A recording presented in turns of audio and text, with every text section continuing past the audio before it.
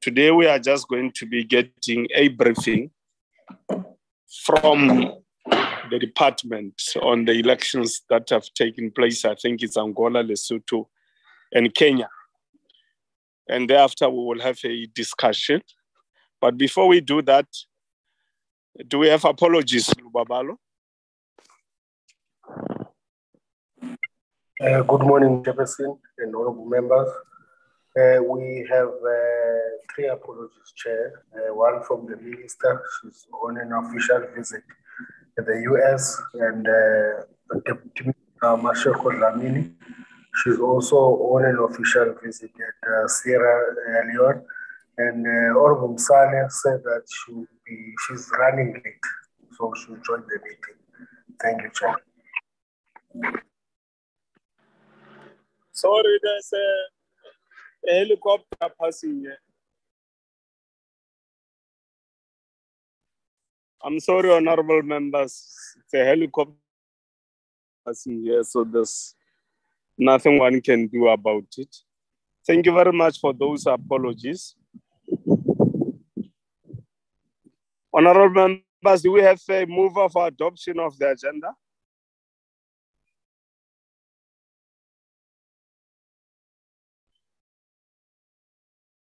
Honorable to move second.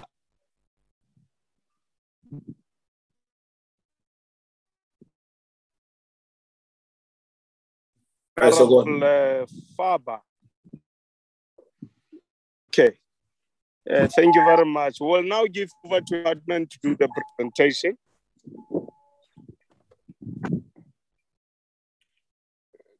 Good morning, Honorable Chair. Yes, Comrade Elvin Botes, the Deputy Minister, Honorable Member. Yes, good morning, Honorable Obakeng Ramoletsi Maumopelo. Yes, I like your shirt. It looks green. Yes, thank you very much. Yes, thank you very much, Chair, for that. No, Chair, I want to indicate, of course, the Minister is still engaged with our multilateral work and is soon to return to South Africa. But I thought it's important just to emphasize the critical nature of today's presentation, Chair, because really it's about the African agenda and ensuring that we hold a successful, free and credible elections, which I think Honorable Chair will appreciate. It's one of the key tenets of good governance. In addition, Honorable Chair, the elections on the African continent, of course, is governed by treaties which all member states of the African Union and SADC have adopted, and in particular the African Charter on Democracy, Elections and Governance, which calls for state parties to promote the holding of regular, free and fair elections to institutionalize legitimate authority and representative government, as well as democratic chains of government. To further solidify the Charter, it evidently, Honorable Chair, calls on state parties to, and I quote, to reaffirm their commitment to regular holding of transparent, free and fair elections, unquote. Meanwhile, Honorable Chair, the SADC principles and guidelines governing democratic elections aim to promote the enhanced adherence to the principle of the rule of law, premise upon the respect for and supremacy of the Constitution and constitutional order in the political arrangements of the respected member states holding elections. The principles and guidelines further aim, Honorable Chair, to promote the holding of regular, free and fair elections, transparent, credible and peaceful democratic elections, to institutionalize legitimate authority of representative government, Chair, and enhance electoral integrity. And I think that really is an area of emphasis.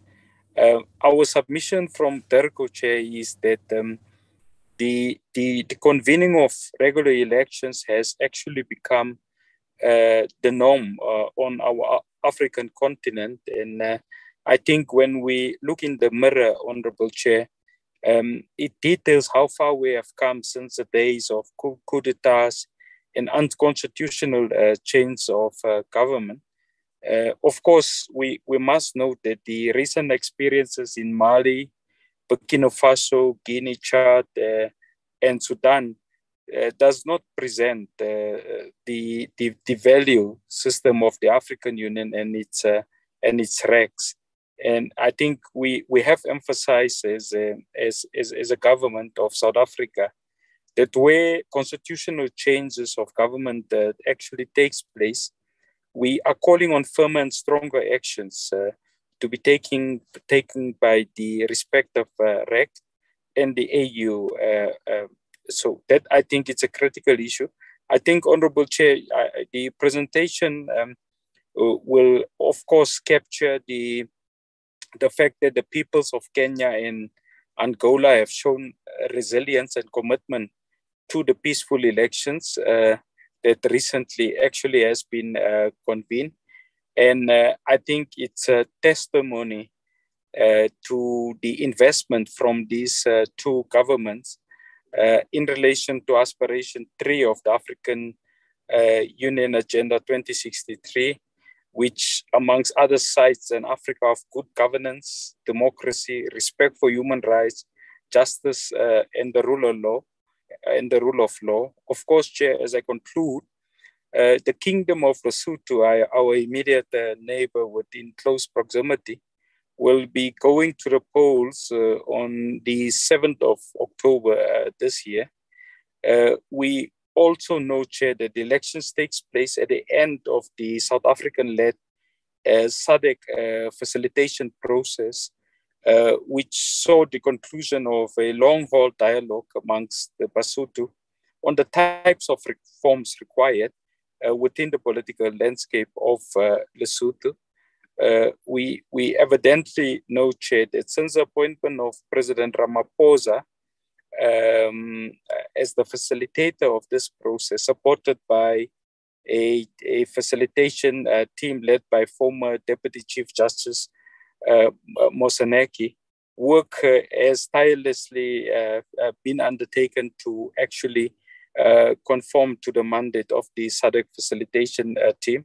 The final milestone of the facilitation team agenda, Chair, was to see the adoption by Parliament of the Omnibus Constitutional Amendment Bill, which its purpose was to amend the 1993 Lesotho Constitution and other reforms directives. Unfortunately, honorable members, the bill could not pass before Parliament dissolved ahead of the elections. Nevertheless, the elections are going ahead as planned.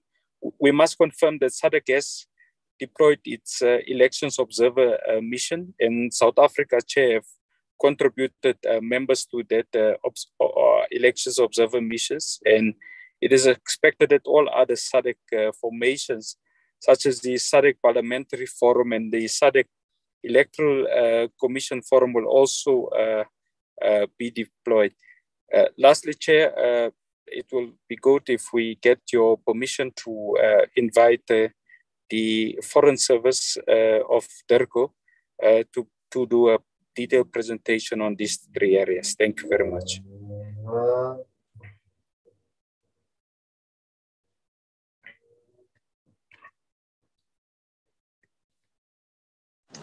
Thank you very much, Deputy Minister. Thanks very much for those opening remarks. Over to the department.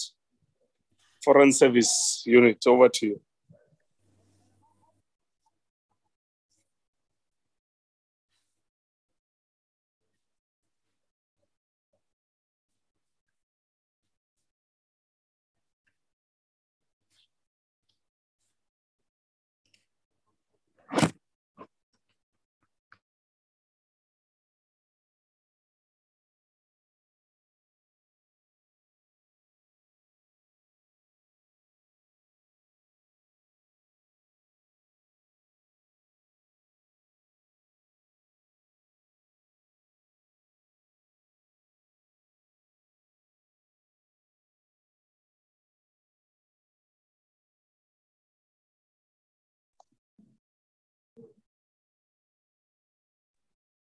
Chairperson, Honorable Fabia, something is foreign here. I don't hear anything. Or is it just me?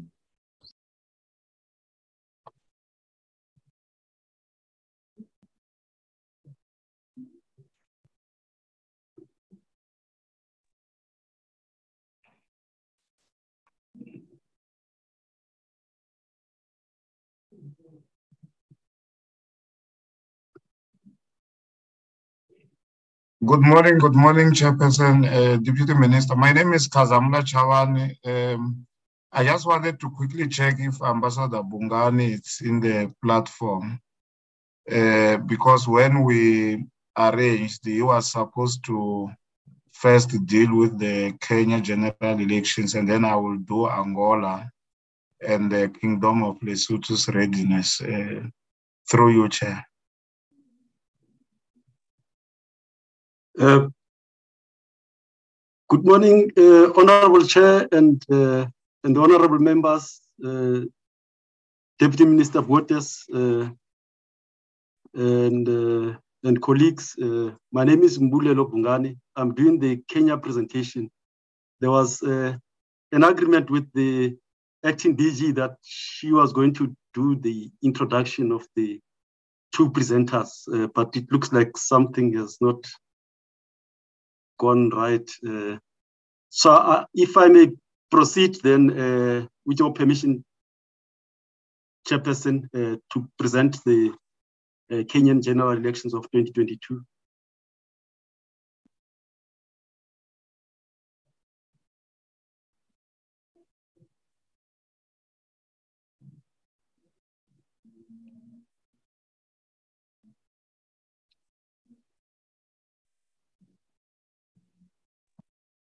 Can I proceed, Chairperson?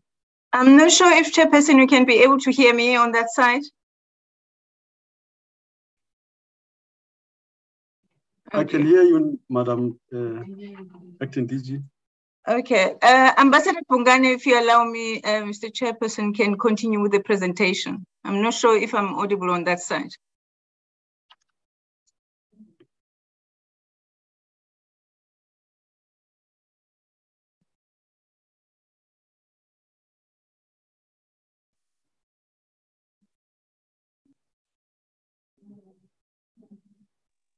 Chair, there seems to be problems of connection and connectivity. Can we have better coordination? I'm not sure what's happening. Mr. Nkosi, we hear you from this side. I can hear you. I'm Bungani and I'm ready to present Kenya. I don't know whether I'm audible that side. Yeah, I think maybe let's ask Mr. Sigwala to check with the chair if he's still in the meeting. Okay, no, thanks. We'll hear from you. And once I hear you, Mr. Nkosi, you will be the one that will be showing the presentation on the screen. No, I'm just saying let's check. Let's check with Mr. Sigwala if the chair is in the meeting so that you can run the meeting properly. Okay, Mr. no, thank you.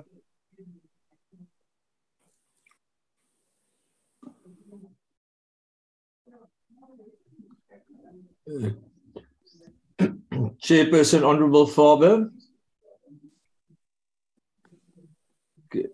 Chairperson, can you hear me?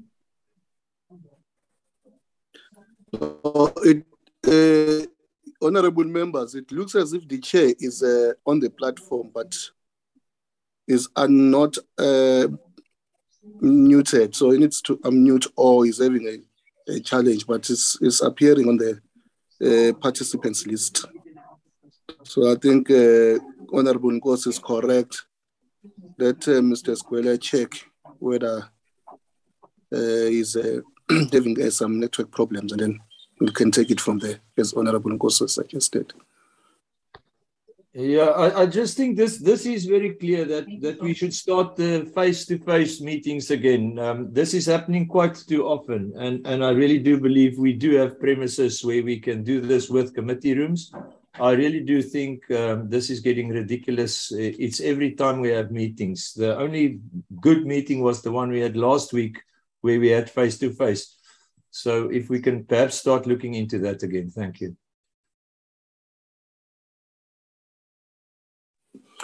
Honourable members, may I suggest that Honourable Mpanza chair the meeting while we try to look for the chairperson, so that we don't waste much time. Agreed. I'll second that motion. No, thanks, Honourable Court, for the suggestion, and honourable members for agreeing. I think let's pose the challenges of the chair. So can we allow the presenters now to proceed as they have arranged from the department? Acting DG, just lead us and tell us who is presenting, but we can even see the presentation on the screen is flighted.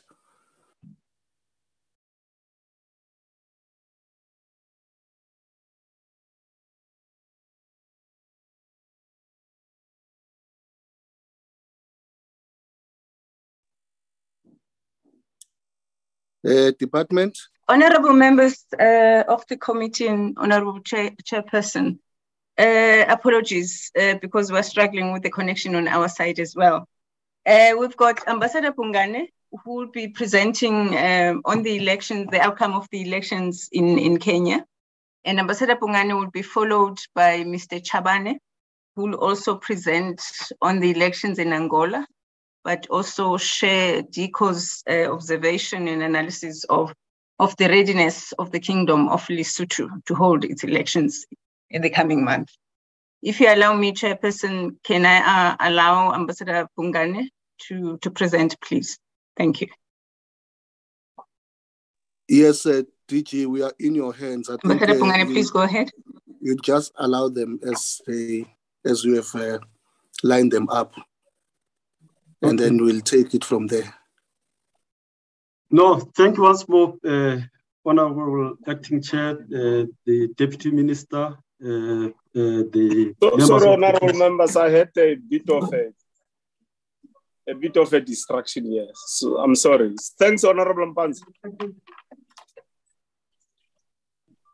Okay, if I can proceed, and on the screen now is the overview of the presentation that I'm going to make.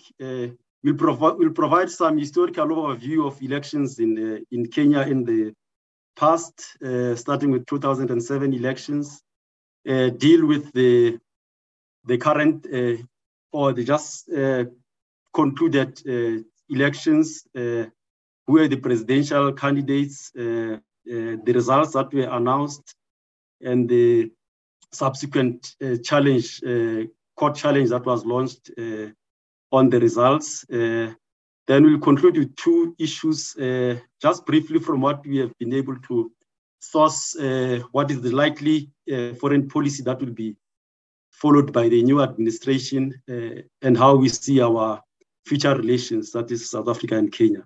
So that will be the overview of the presentation.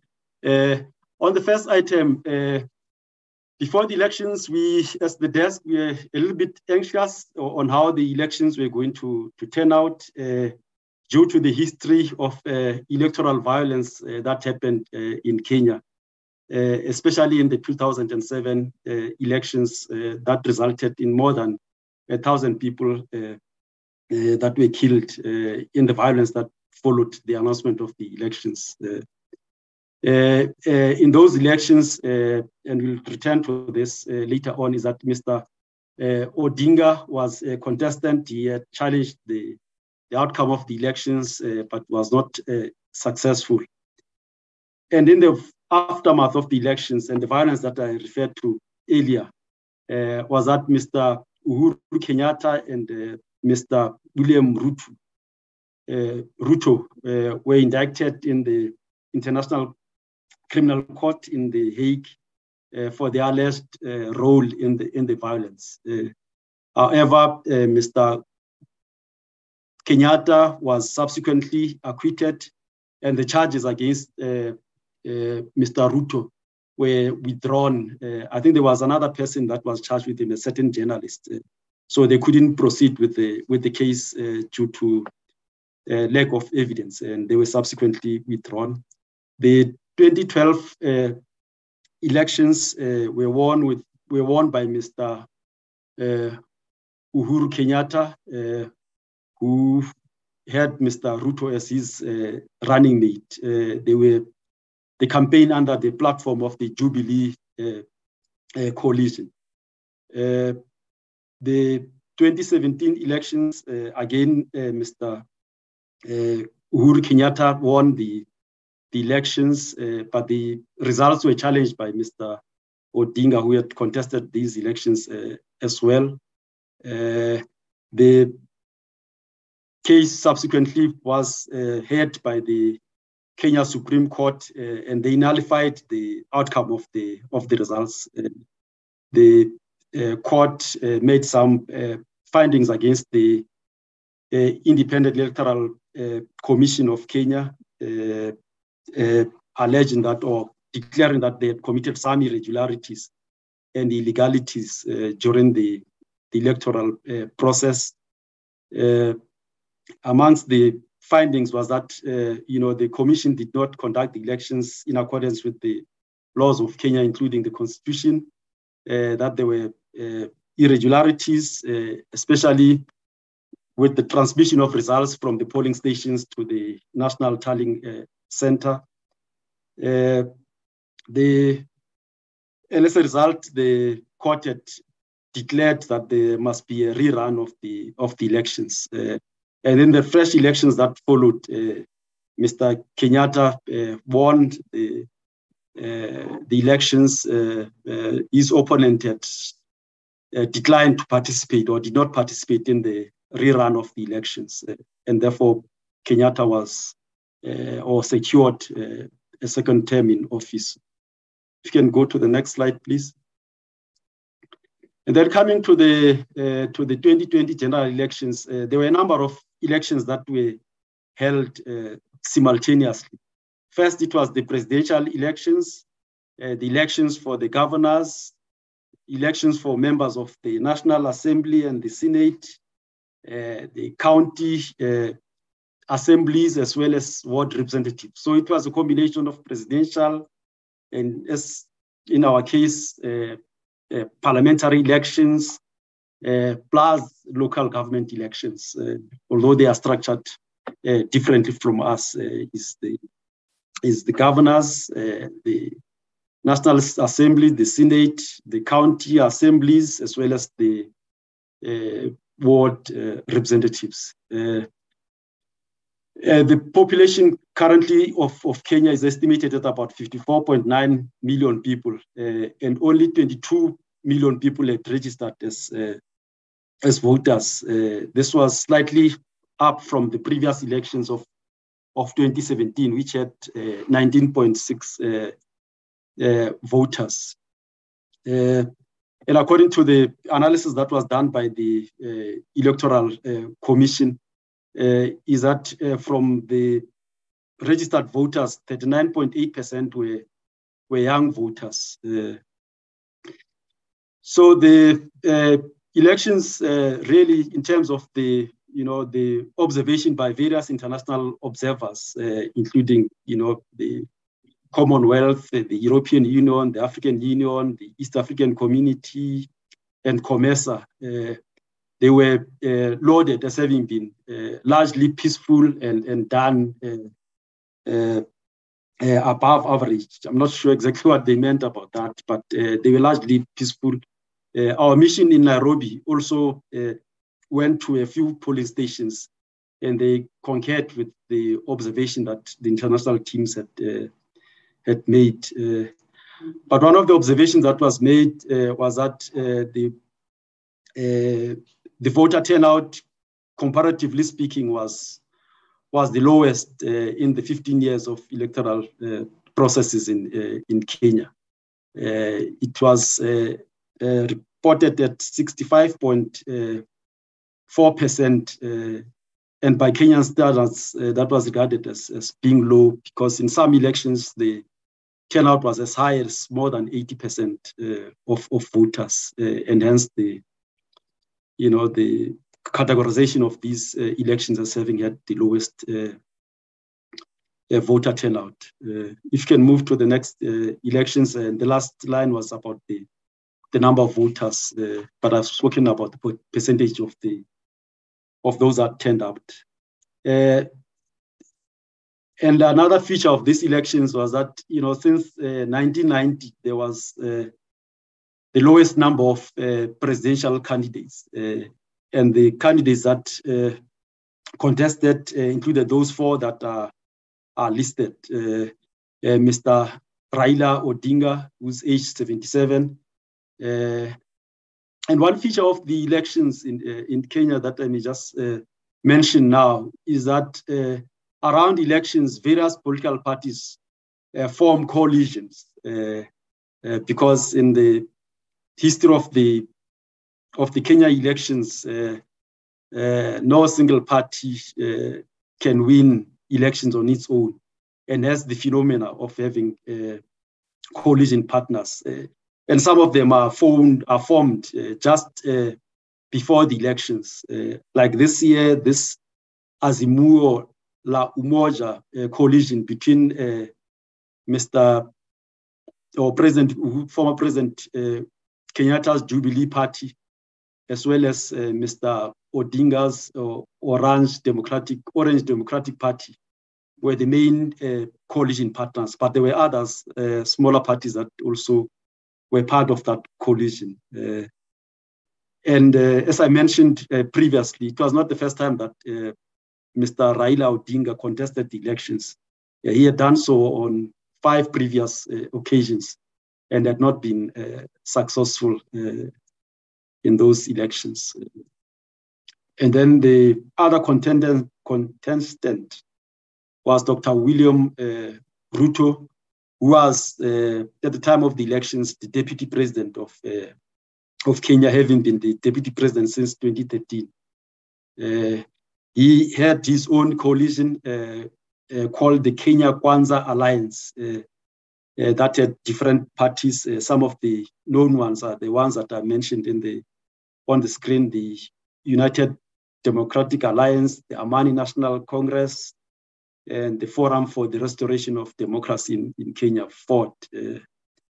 And then so those were the 2 main contenders. And then the other 2, Mr. David Waihinga and George Wazakoya, completed the 4 candidates that went to contest the elections. If you can move to the next slide, please. And then on the 15th, the elections took place on the 9th of August, and then on the 15th of August, the Electoral Commission, the IEBC, declared President or Dr. William Ruto as the president-elect of Kenya. There was a bit of drama on that day, and some of it was shown live on TV. What transpired is that before the announcement, the IEBC is constituted by 7 members, and 4 of them, disassociated themselves from the results that were announced. So shortly before the results were announced, they held a press conference where they disassociated themselves from the results that were going to be announced. And in the tallying center, you saw it on TV, there were lots of commotion, and according to the report, there were people that tried to prevent the chairperson from announcing the results. But in the end, he did announce the results, and the outcome of the race, the results that were announced were as follows. And just before I go to the results, is that in terms of the Kenyan constitution, the person to win in the first round, he had to get 50% plus 1 votes, and then have the support of at least of 25% of the votes that were cast in the various counties of Kenya. So it must be 25% of the votes in the counties, and then 50 plus 1 of the overall voting public. And the announced results were that Dr. Ruto garnered 50.59% of the votes, Mr. Odinga got 48.85%, Mr. Muari 0.23%, and then George Wajakoya got 0.44% of the vote. So Mr.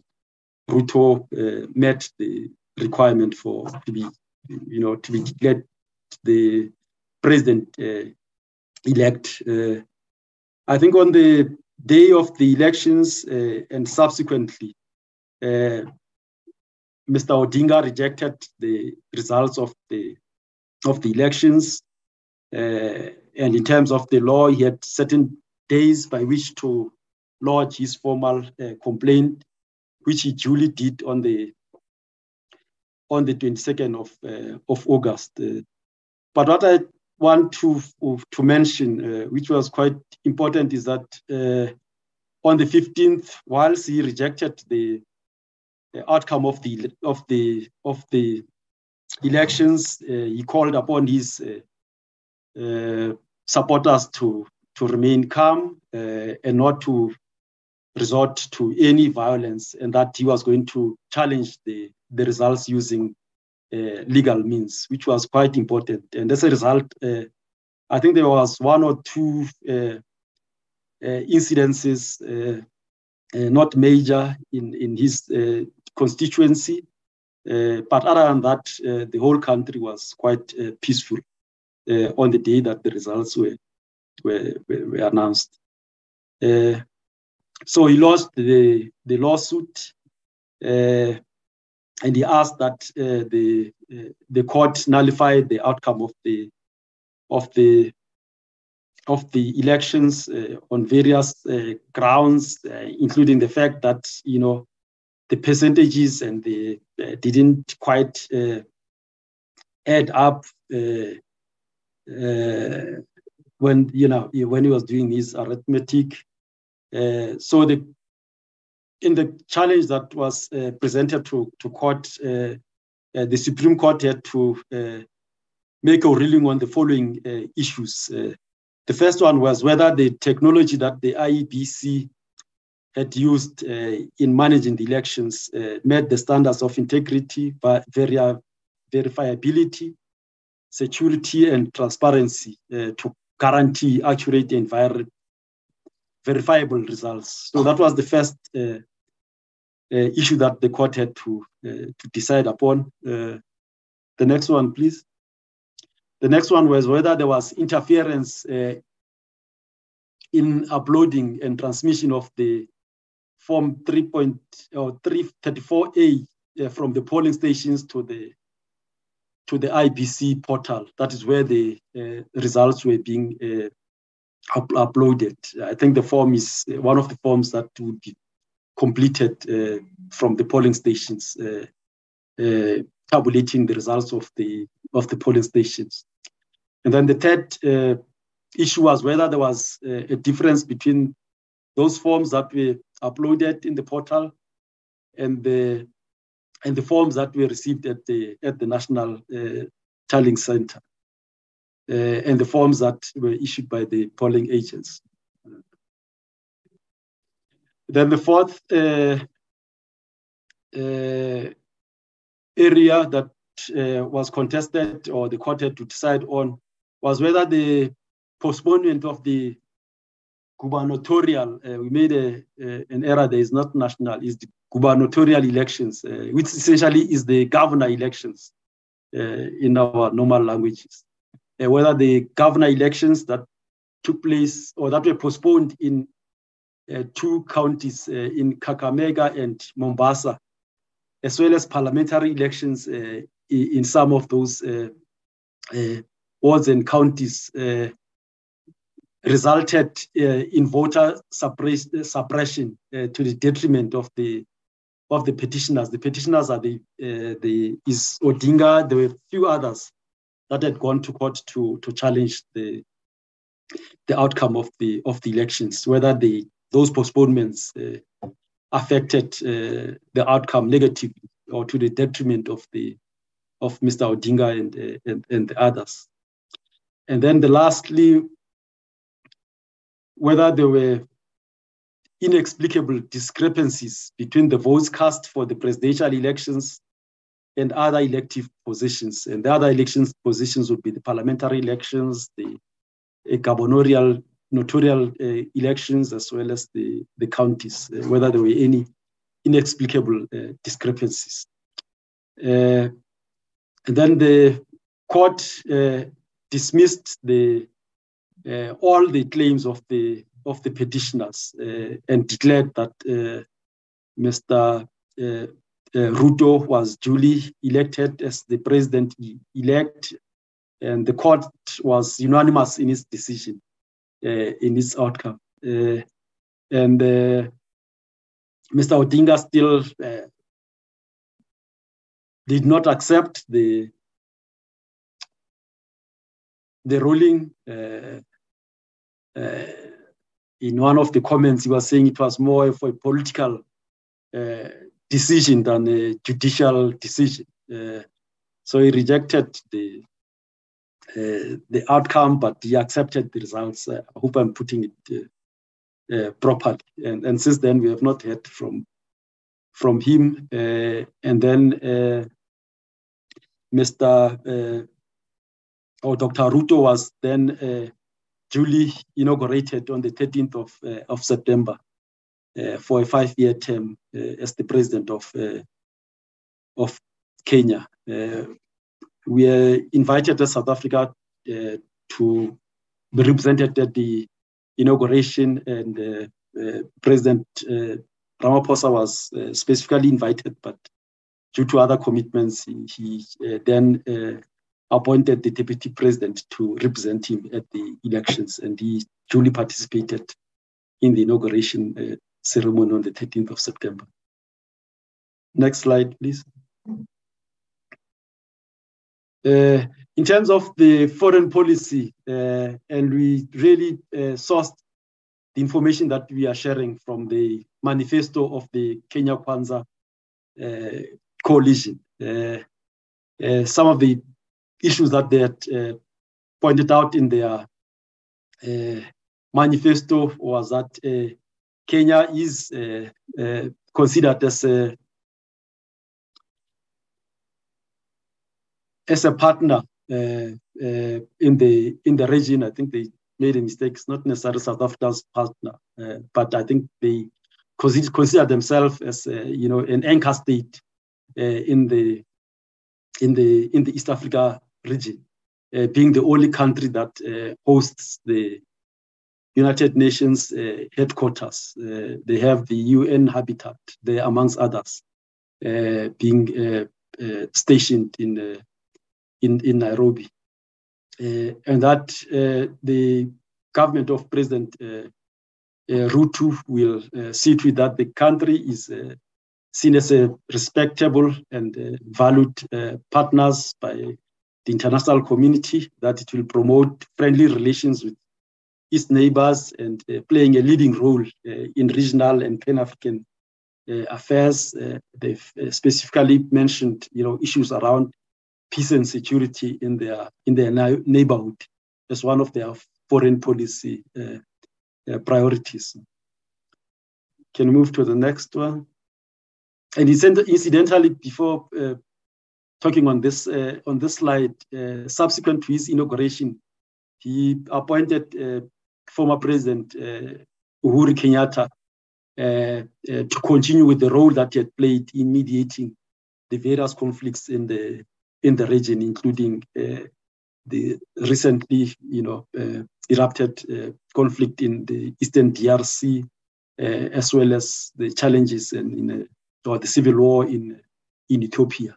So President Ruto has asked, and from what we have heard that the former president has agreed to continue saving in those groups.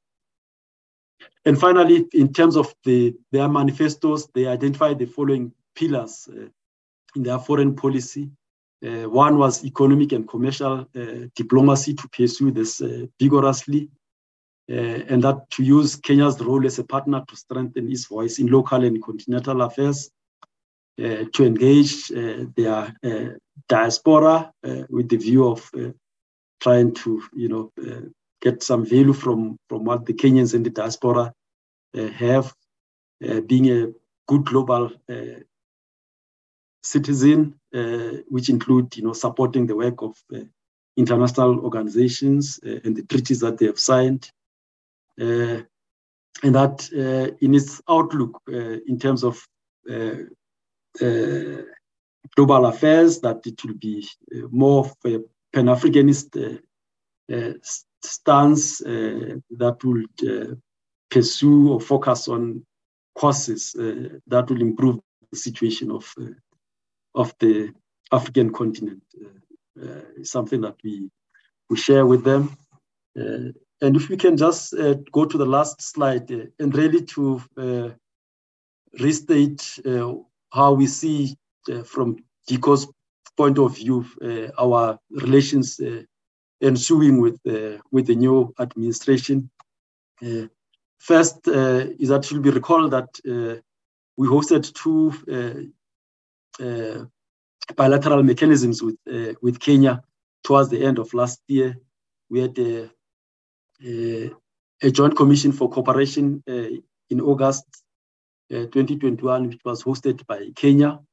And then on the 22nd to the 23rd of November,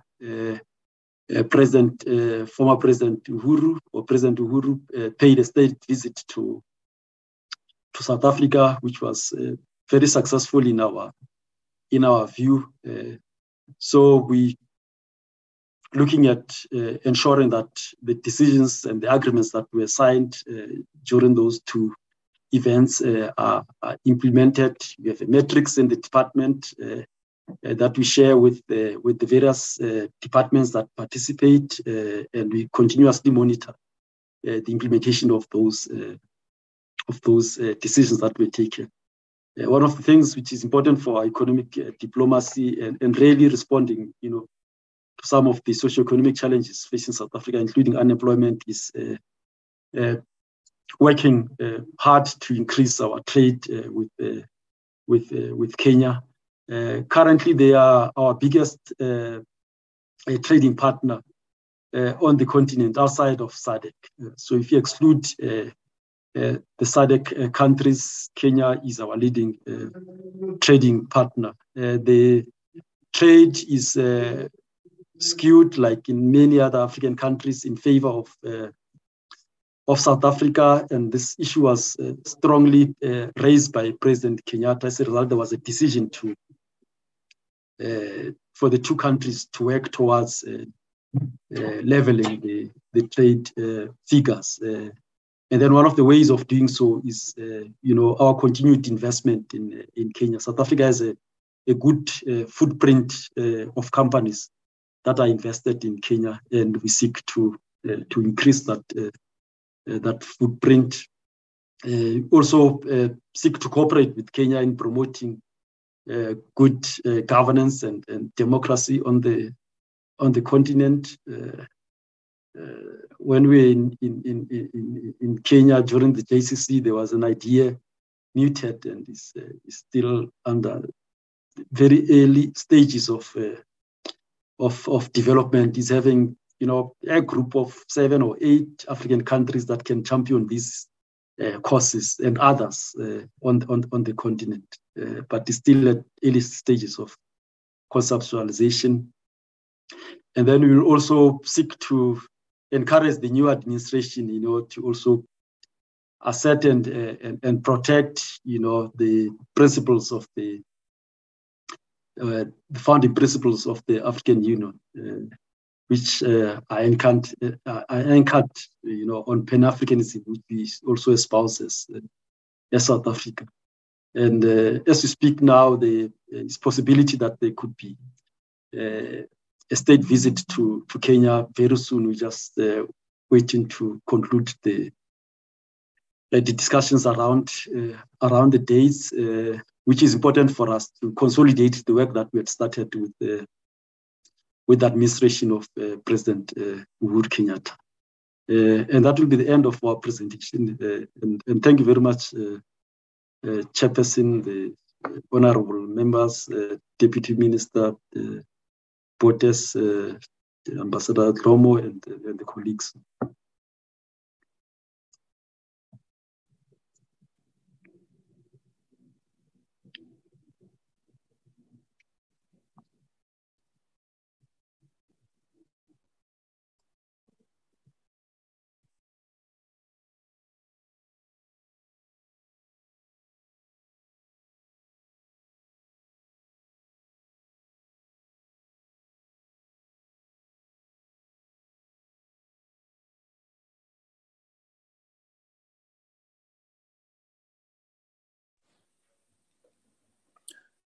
I thought the chair was back.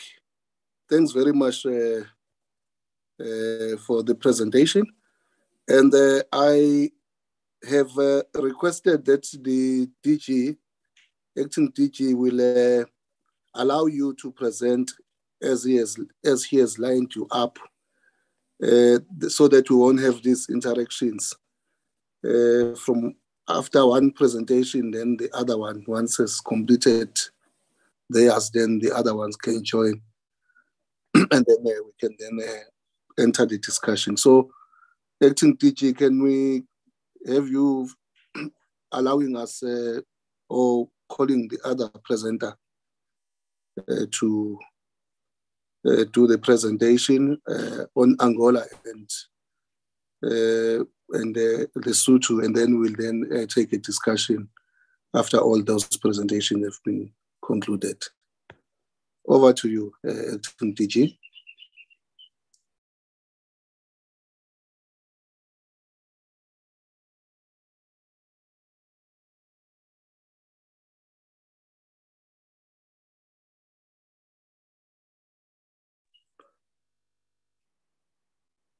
But what is back, then he can then take over. But I think he's still experiencing some network challenges. So over to you. Where are the other presenters? All members, I'm here. I see acting. Can you hear me? Online. Yes. Yes. Acting DG, please. Let us not have this interface. Honorable Chairperson, I'm sorry, we seem to have a problem with connection. If you allow me to call Mr. Chabane to present, please, on Angola and Lesotho. Thank you. Okay. Thanks very much, acting DG. Thanks. Mr. Chabane. Sorry for. Thank you, Chairperson. Good morning, honorable members, Deputy Minister, acting DG, colleagues. As indicated, my name is Kazamula Chawani. I'm just going to give a presentation on the election outcomes of Angola, as well as the state of readiness with regard to the upcoming elections in Lesotho.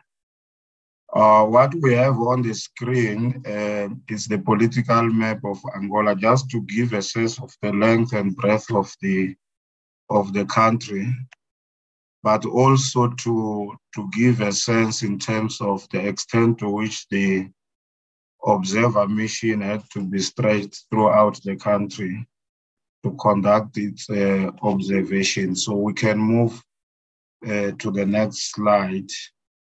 By way of introduction, honorable members, the elections in Angola were held on 24 June. And as I indicated that there was a deployment of observer mission, South Africa participated within the ambit of the SADC Electoral Observer Mission, which is governed by the SADC, revised SADC principles and guidelines governing democratic elections in the region. That is very critical because when they make observations, some of which we'll get to in the concluding slides, they base them on these established principles. And in terms of the organization, the observer mission is led by the chair of the organ, supported by the Troika. In this case, the chair was Namibia. And then in terms of the other Troika members, South Africa is the outgoing chair, and then Zambia is an incoming chair of the organ. Now, they were not about, just to be specific, 12 political parties that contested the elections in Angola. And you will see in some of the slides that these were very closely contested elections.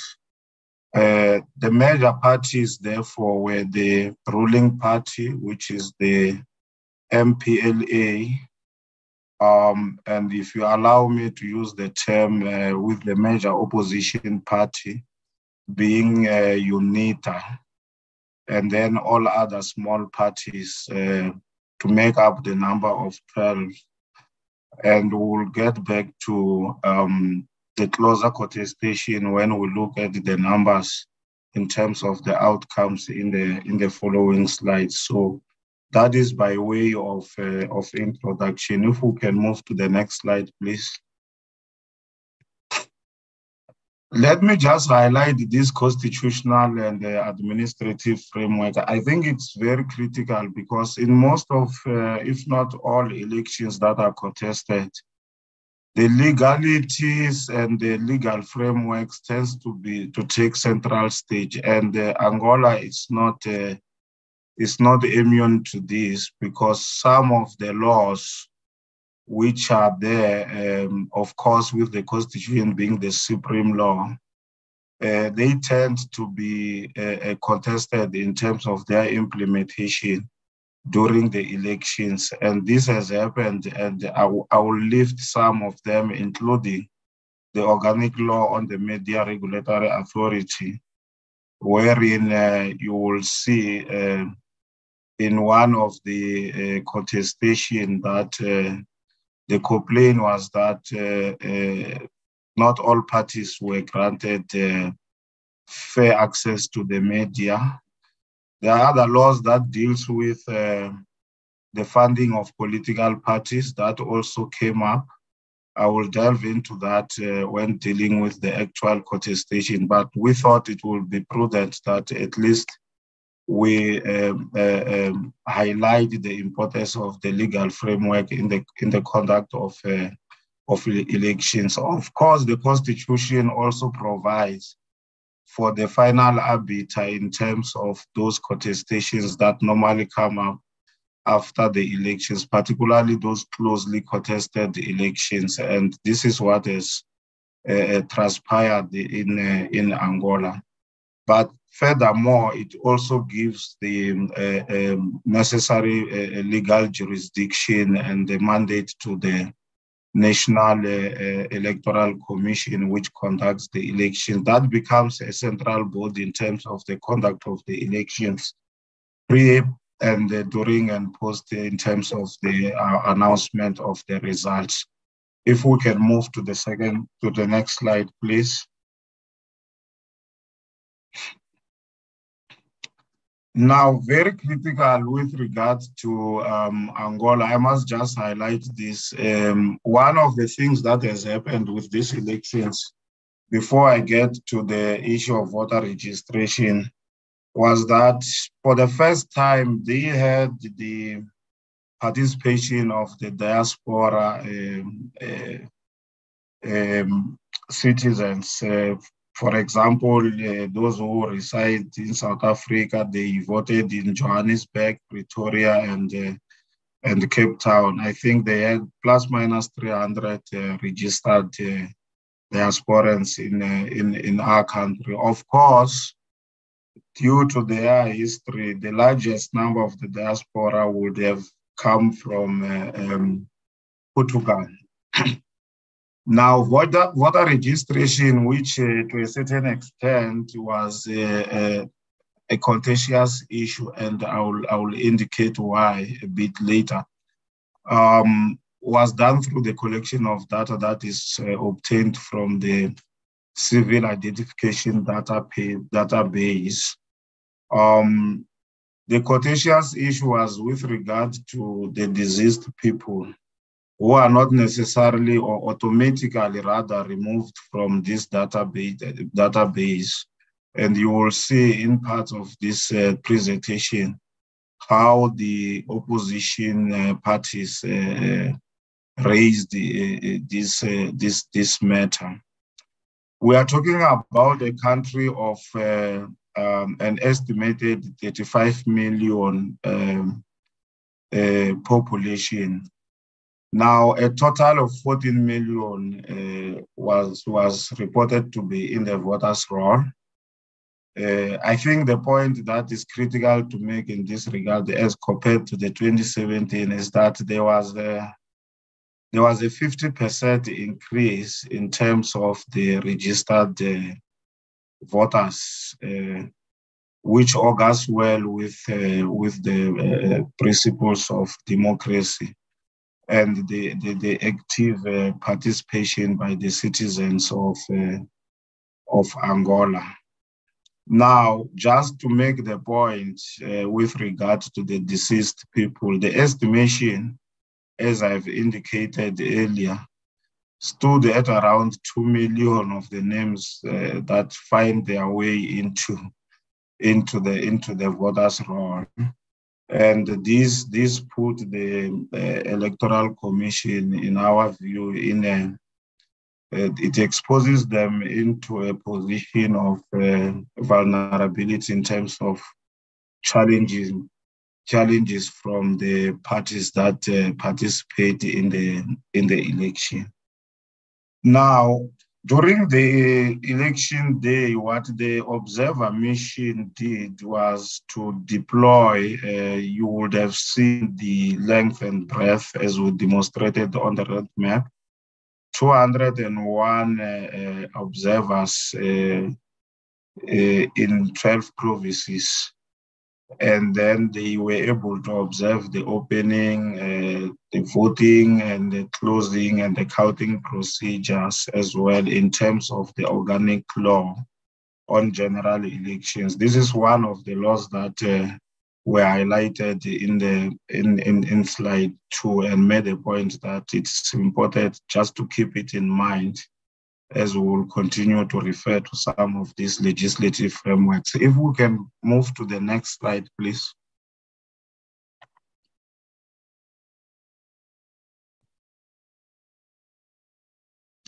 Just to indicate, honorable members, that of course it was not only the SADC observer mission that was deployed there. There were other election observers, including the African Union Electoral Observer Mission.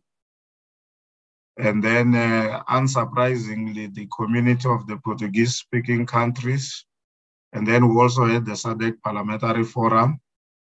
We also had the SADC Election Commission Forum, International Conference on the Great Lakes. And then the former presidents, Chisano and Kukweta, as the international observers, they were also part of the contingent that went to observe the elections in Angola. So it was quite a number of observer missions. We front-loaded the SADC observer missions because, as I indicated, South Africa, as a member of SADC, was part of that observer mission. We took note that political parties indeed were allowed to submit names of their fraternal foreign organizations to be invited by the Electoral Commission to observe the elections. And what was also quite interesting is that in terms of the local observers, the limitation, of course, stood at 2,000, but party agents were unlimited But this is also a bit contentious. In other instances, experience has shown that you can have unlimited party agents, but deployment also depends on the funding. So you may have all parties being granted allowance to get to all polling stations, but resource-wise, it becomes a determining factor. If we can move to the next slide, please.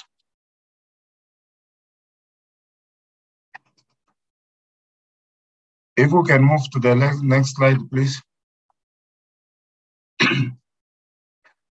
Now, what the SADC Observer Mission observed critical is that during the pre-election and the post-election phases, of course, there was peace, and then this was commendable to all stakeholders because they respected the rule of law, and then the political contestants, of course, followed due processes in resolving some of the post-election disputes that I will talk to, which includes invoking some of the legal frameworks. Of course, concerns were raised by some stakeholders that funds were released late into the campaign processes. This would have been contrary to the organic law on general elections on funding of political parties.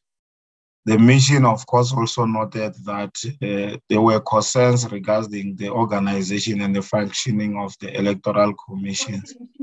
And I've already indicated that some of these occurrences opens the electoral commission to questioning of its independence and to a certain extent capacity.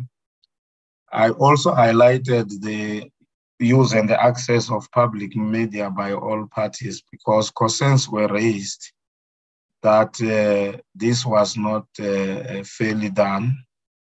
Another concern was with regard to the compilation of the voters' roll, which was not published ahead of the elections as per the organic law, which I also referred to in my introductory remarks.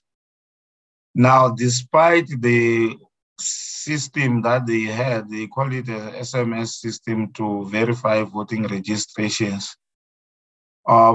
It was said that not all voters made use of that particular system. I think they had a challenge with the system. Be that as it may, if we can move to the next slide. Be that as it may, the preliminary statement which was issued by the SADC Observer Mission on 26 August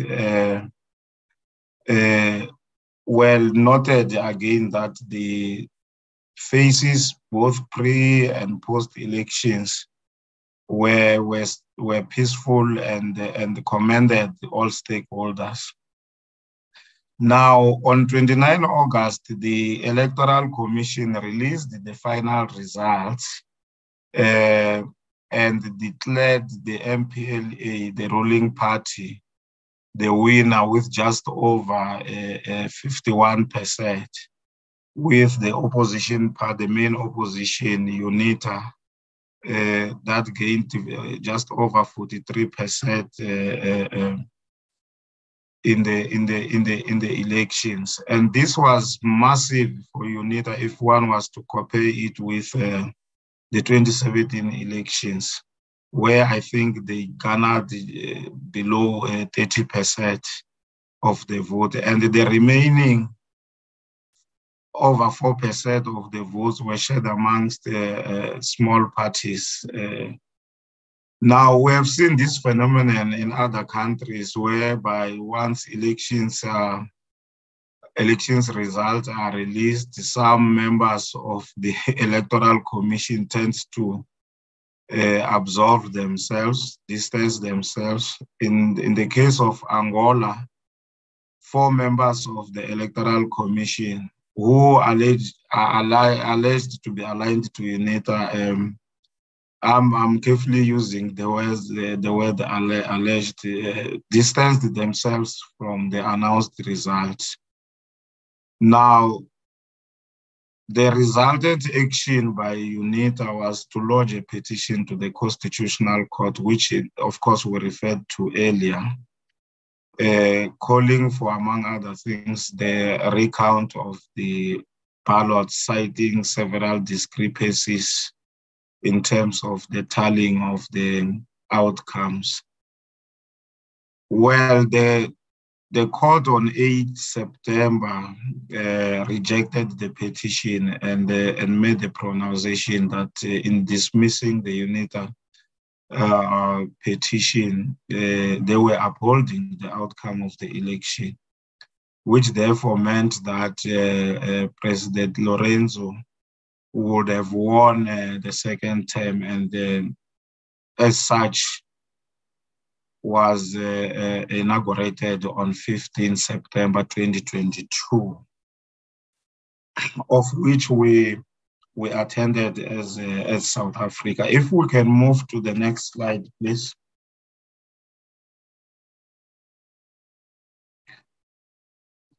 Just to make a summative conclusion, in terms of the revised SADC principles that governs elections, we have indicated that the chair of the organ leads the election observer, of course, supported by the Troika. Now, has the responsibility to present a consolidated report with the lessons learned, observations, I've spoken to that, and the recommendations that they would have made to the government of Angola. The expectation, therefore, is that the SADC Electoral Advisory Council shall return to Angola at an appropriate time to undertake a post-election review with the aim to determine the extent to which the recommendation of the observer mission have been implemented.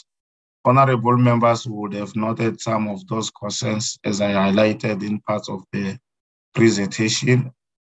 The nature of support that Angola may require, if any, from the SADC region to implement the proposals and the recommendations to improve the electoral process in future.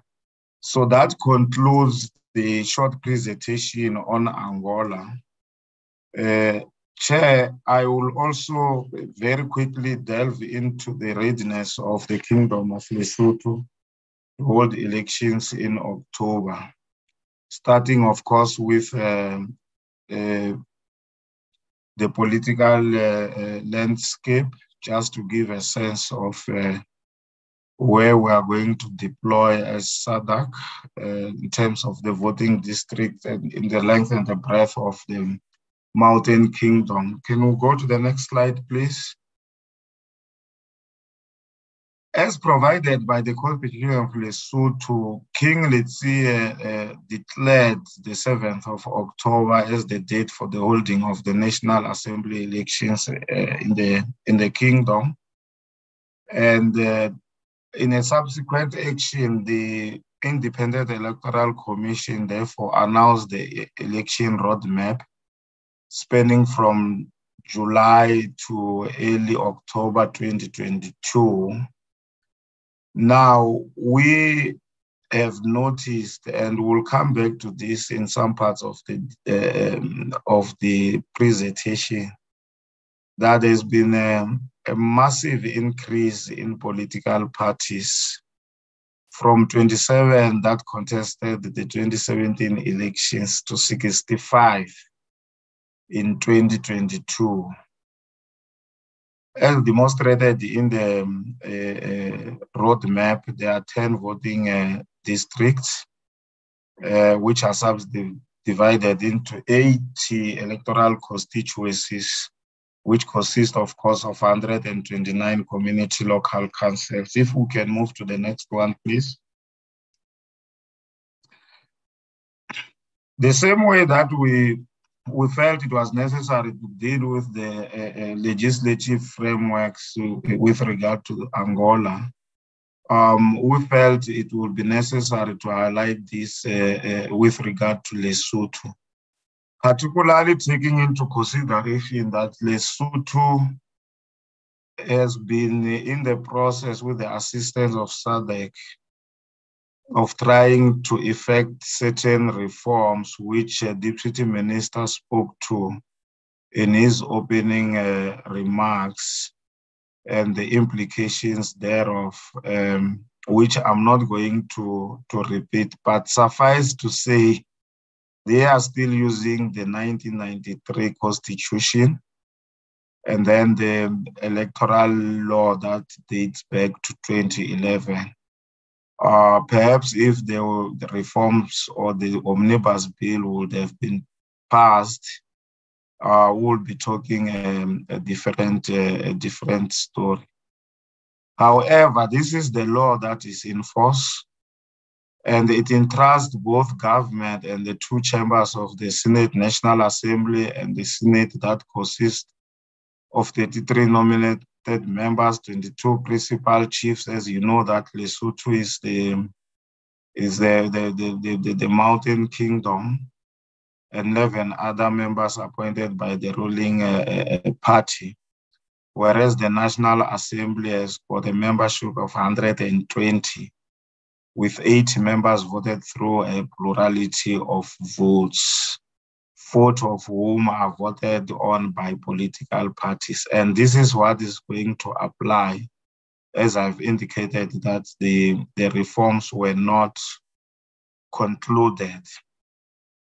Suffice to indicate that all qualifying parties, as provided by the law, have signed the Electoral Code of Conduct in terms of how they are going to abide to the provisions of such a code in terms of the constitutional requirements. If we can move to the next slide, please.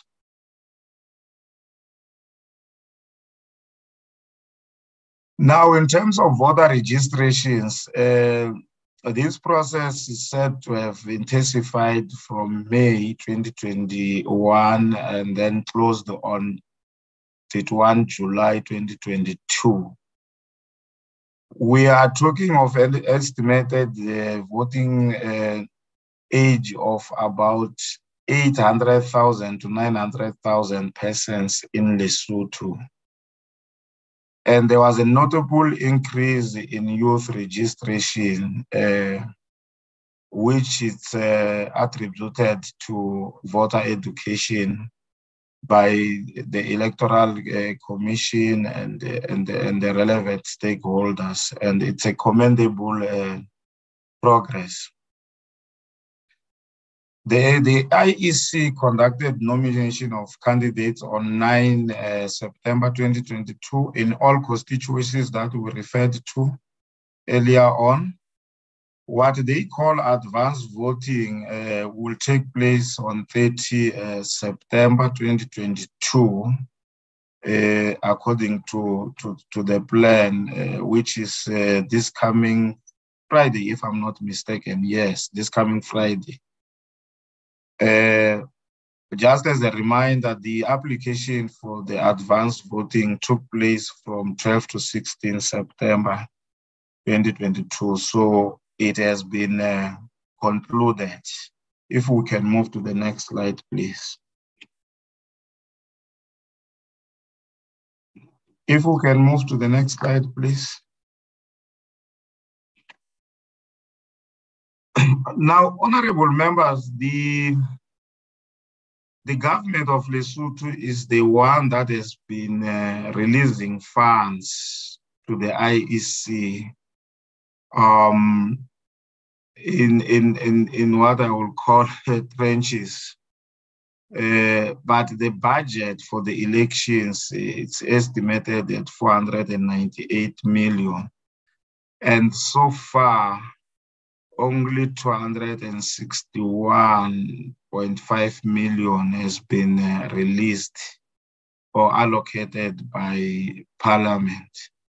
So they didn't give them the whole amount, but they opted to give it to them in tranches. So one can only hope that the remainder of the amount will be available to ensure that the elections are a success. However, government keep on saying that they are ready, so we should not worry much. I'm hoping that there won't be a last-minute surprise where the IEC will be expected, with the assistance of government, to scramble for additional resources.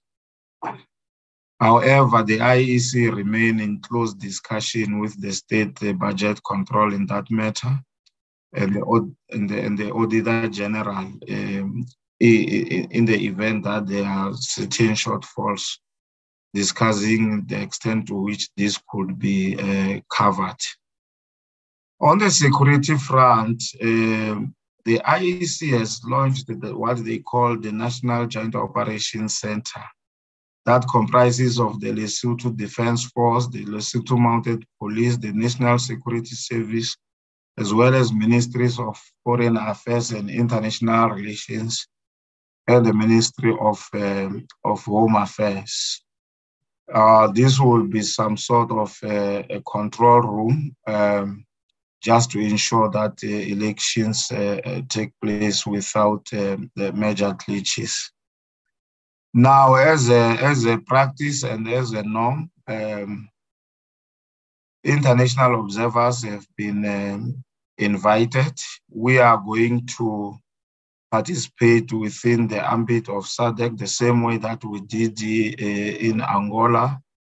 It's practically the same way that we have always done in other countries in the region. The AU, the EU, the Commonwealth, and the USA have also confirmed their availability to observe the elections. If we can move to the next slide, please.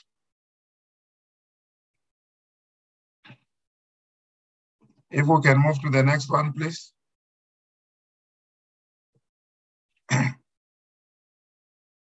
Honorable members, just to take you through the few challenges that we think are critical. I've already indicated this massive increase from 2017 parties that participated in the elections, which were 27 to 65 in 2022. That our view is that it may present logistical challenges associated mainly with the printing and transportation of the election ballots across the country. This may as well be compounded by the fact that some roads and bridges were destroyed during heavy rains between October 2021 and March 2022. But there tends to be continued assurance that the IEC would be able to deliver despite this natural challenge.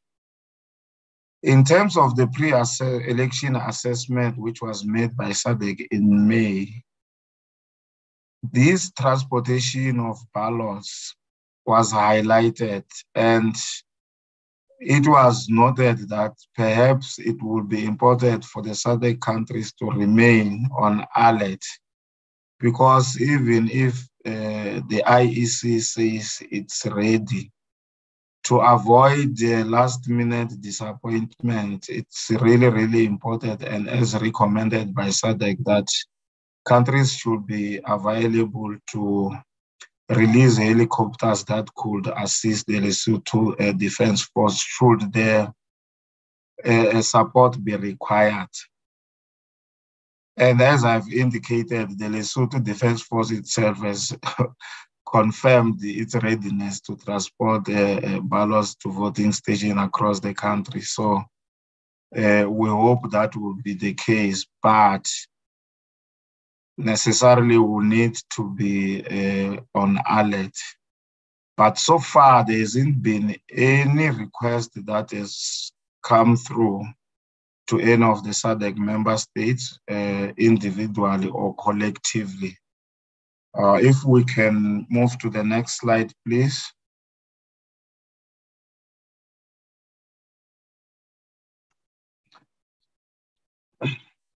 The issue of budget, I've indicated, honorable members, how these monies have been dispatched in tranches, but of course it has been flagged as a concern. It's also a very worrisome phenomenon of crime, which is perpetuated by the so-called farmer gangs. These are gangs that are involved in cross-border crime, including illegal mining. Who would know better about this? But they also operate within the borders of Lesotho. That's why in the recent past, there's been a spike in acts of criminality. And this will need a full operation of the enforcement agencies to maintain law and order. And the joint operations center that I referred to earlier will be central in ensuring that this is taken care of. We have also noted with concern, and this has been going on for some time, food shortages within 9 of the 10 districts in Lesotho. I know, of course, that for some years now, Lesotho has been prone to food insecurity. But the good news, perhaps, is that there's a process that the BRICS Bank, in consultation with other stakeholders, is undertaking to see how they can assist Lesotho in the area of agriculture so that they reach a stage of food security. But so far, where we are now, that is the situation. There's an acute food security problem, challenge in Lesotho. If we can move to the next slide, please. Very few observations that we have made. I'm not going to repeat the first one because the Deputy Minister spoke to this with regard to the amendment bill, the omnibus bill, which could not be concluded despite the recall of Parliament to try and pass the bill through a state of emergency, which, by the way, was declared unconstitutional by the Constitutional Court. As where we are sitting now, we are governed in terms of the electoral process by the 1993 Constitution. If we can move to the next slide, please.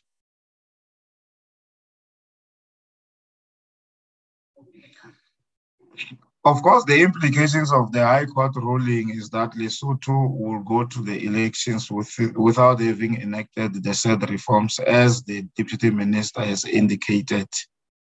One would hope that following the conclusion of the elections, Lesotho will find it amongst themselves to urgently go back to the reform process and see how they can finalize, with the assistance, of course, of SADC. And you will recall that South Africa was key in facilitating these reforms. And they are very close to finality. And it would make a sense that whoever wins the election, the incoming government, will take it upon itself to finalize the reforms. If we can move to the next slide, which I suspect is the last slide. Thank you so much, Chairperson, honorable members, Deputy Minister, and Acting DG and colleagues. I will stop there. Thank you so much.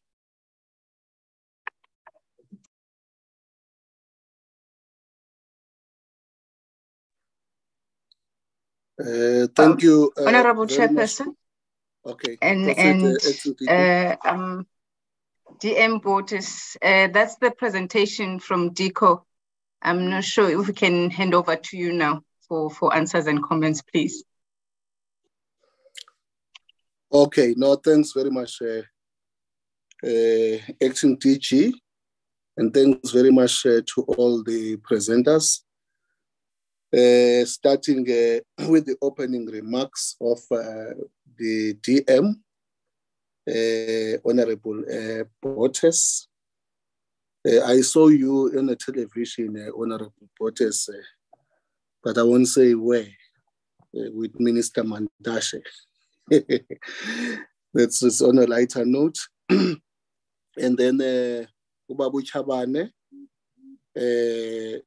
for the presentation that he is just concluded now. I think it was Ubabu Tlomo, who also did the presentation on Kenya. Honorable members, the chair has asked that I proceed with chairing. Now the opportunity is for us to engage with the presentation, the one that deals with Kenya and Angola, and also the coming elections in Lesotho. So I will give this opportunity to honorable members, but maybe before I do that, I just want to check something also on my side. Just be patient with me, honorable members. Okay, because there's something that I want to check with the department, which I think it will assist if, yeah. I wanted the department also to, in their response, to also brief us on what President Ruto, Dr. Ruto, said on the Western Sahara matter, because it's important to be brief on that one, because I think he did say something, and I think it will enlighten us and then put us to understanding as to what is Kenya's position on such matters. But without wasting any time, let me allow honorable members to engage with the discussions or the presentations.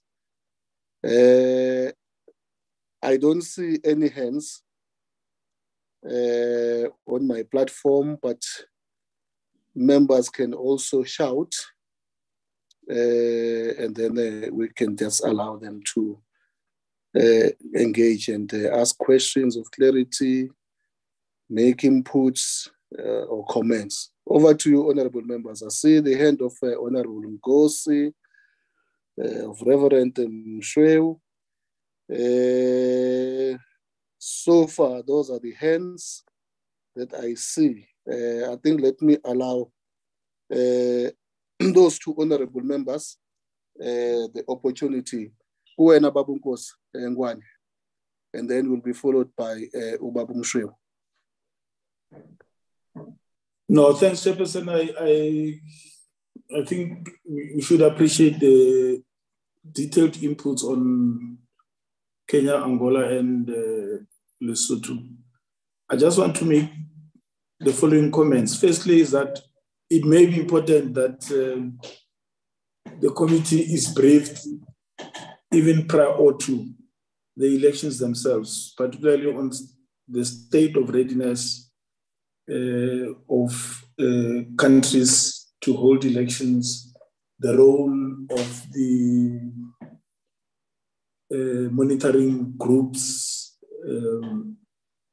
particularly in the SADC group, so that we are able to, on time, determine whether we should ask to be part of observer missions or to influence observer missions to focus on particular issues. I think the second thing is that we are seeing in the region a consolidation of democracy and democratically elected governments taking over.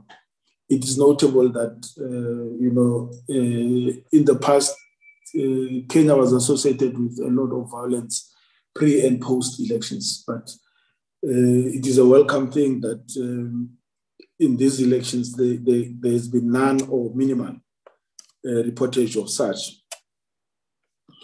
The other point, Chair, is that I would like to know from the department the role that Kenya plays in that region in relation to stabilization. I have noted that the president has given Uhuru Kenyatta, former president, the responsibility to engage at an international level in terms of stabilizing the region. But I think the matters are much deeper than that. We know that the instability in DRC affects most of countries involved in that area. So it may be important to reflect on what Kenya does to ensure that there is stability. Secondly, in relation to that is the relationship between Kenya and ourselves as a country. I think we have hosted binationals and whatever in the past, and democratization in both countries should lead to increased levels of engagement at trade and economic relations. So I'd like to have a comment on that. The other general point, Chair, relates to the role played by parliamentarians pre and post, particularly this body that sits here in Midrand, the African Parliament, the AU Parliament. I mean, what role do they play? How do they brief bodies like us on dynamics, on what they're doing as a body to consolidate democracy, and how they encourage multipartyism and the holding of free and fair elections and tolerance. As far as Lesotho is concerned, Chairperson, I think, the impact of instability in successive governments in Lesotho affects our country and affects, in particular, our country, but also is a concern for SADC. And safe to say that the constitutional reforms are welcomed and have been a result of a protracted, engaged, and at times fractious process. I think we should welcome the fact that at least those are before Parliament and they will be tabled, and if adopted, will guide future elections in Lesotho. What I hope for is that there should not be a pulling out or a disengagement, either at bilateral level or through SADC bodies to ensure that Lesotho returns to stability. Otherwise, Chair, I think I welcome the inputs. Thank you very much, Honorable Ngosi. Honorable Mshwe. Honorable Mpanza is Honorable Mishwe, not Mishwe. Okay. Thank you. Finally, Honorable Mishwe, finally. I thought along the line you will catch up from other members, but I realized you're not catching up. So it's Mishwe, sir. Hey, you make Honorable Nkosi to be very excited. Over to you, Reverend. Okay, sir. Thank you. A few questions of clarity, sir. Mr. Odinga filed a lawsuit challenging the outcome of the elections. And one of his reasons for challenging them was the fact that their constitution, they give a threshold of 50% plus one vote. Now, the outcome of the election did not give the incumbent 50% plus 1. And yet the Supreme Court ruled in favor of Dr. William Ruto. What I want to know from this is how the Supreme Court justified giving a unanimous ruling, even though the threshold was not attained. And the second question is about the Lesotho elections. Okay, we heard that for the National Assembly, 80 members are voted through plurality votes. I want to confirm, is this plurality vote, does this plurality vote mean votes of the general population, or what does that mean? And secondly, they're talking about 40 members who are voted on by political parties. Can we get explanation of how this happens? How do you vote for political parties compared to the plurality votes? And when we look at the Senate consists of 33 nominated members. It's nominated, are those nominated not voted on? And if yes, by who?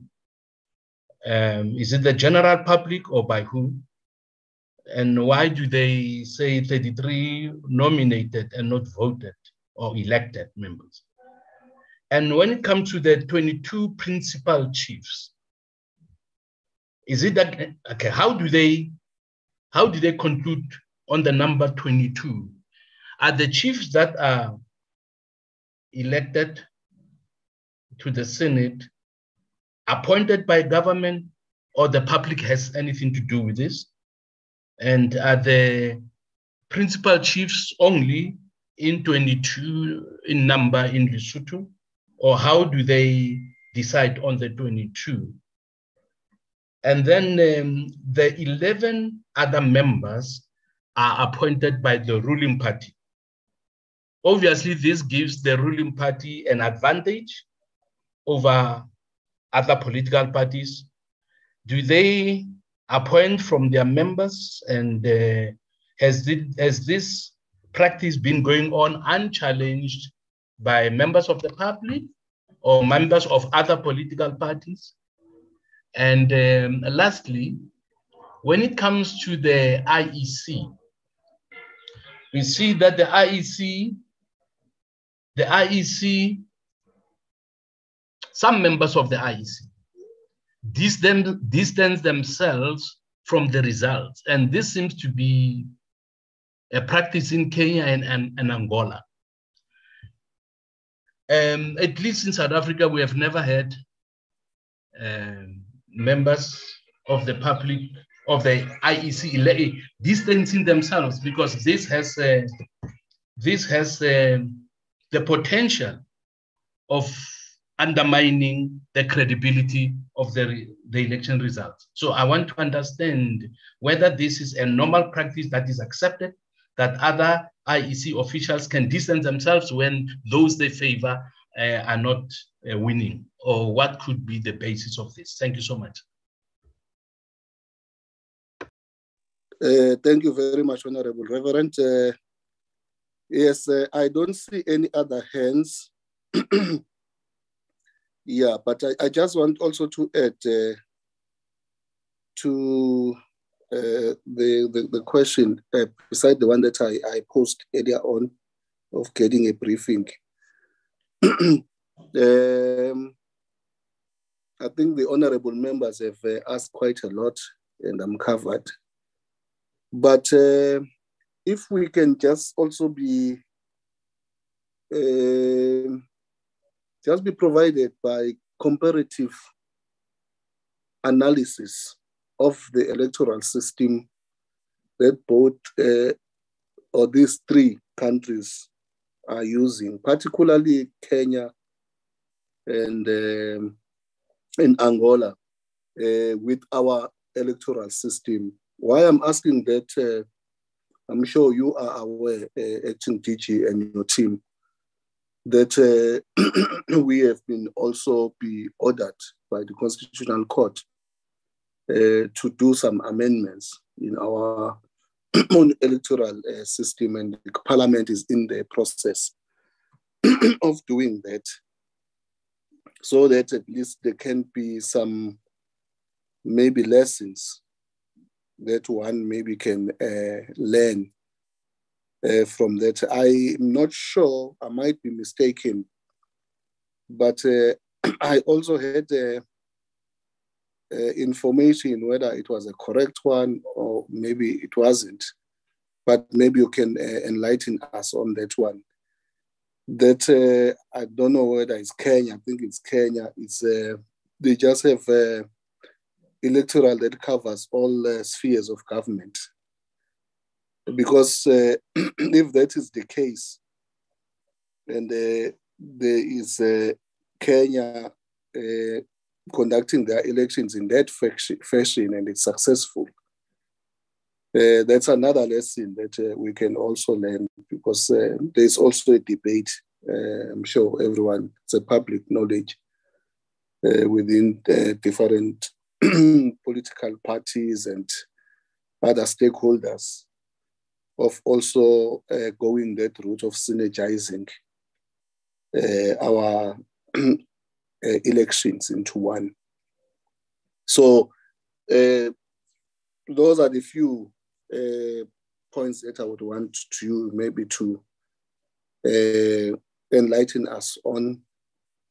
And then please, Acting DG, you will guide us as to how the questions and the comments that have been made by honorable members, including myself, are going to be responded to. Over to you, Acting DG.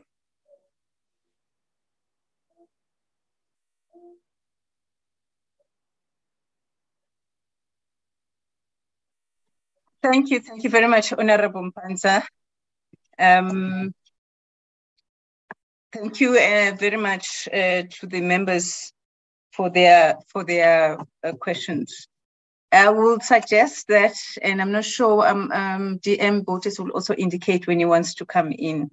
I will suggest that we start with Ambassador Bungane, as he has started and follow the process through. And please, Ambassador Bungane, follow the questions that have been as they have been asked. And if there's anything which is outstanding, we'll then come back again and deal with that. Ambassador Bungane. Thank you very much, Acting DG and the honorable members and Deputy Minister Botes. I'll lead assistance where I missed some of the questions, but the first one by the acting chair on Dr. Ruto's tweet on Western Sahara. The tweet was subsequently removed because in the tweet, President Ruto had indicated that they were de-recognizing Western Sahara as a state. It was a brief tweet, and I don't know whether it was in the tweet itself, but there had been some a brief or a meeting between the delegation of more nations. So I'm not sure whether I can't recall it.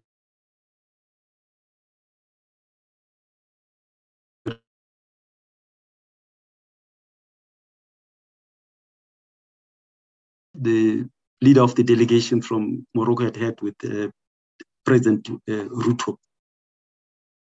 But of importance is that a day later, the permanent secretary is the principal secretary, is an equivalent of DG in our jurisdiction, issued a statement, a media statements to all missions and other people to clarify Kenya's stance. And I'll just refer to some of the paragraphs that he penned in the letter. One was that Kenya's position on the Sahrawi Arab Democratic Republic is fully aligned with the decision of the Organization of African Unity then to admit the Sahrawi Arab Democratic Republic as a member of the AU in 1982.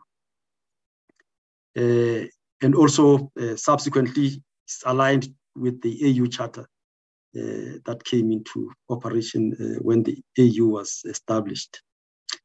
And further, they say Kenya aligns itself with the UN Security Council resolution. They mentioned the resolution number, which calls for the self-determination of Western Sahara through a free and fair referendum administered by the UN and the AU.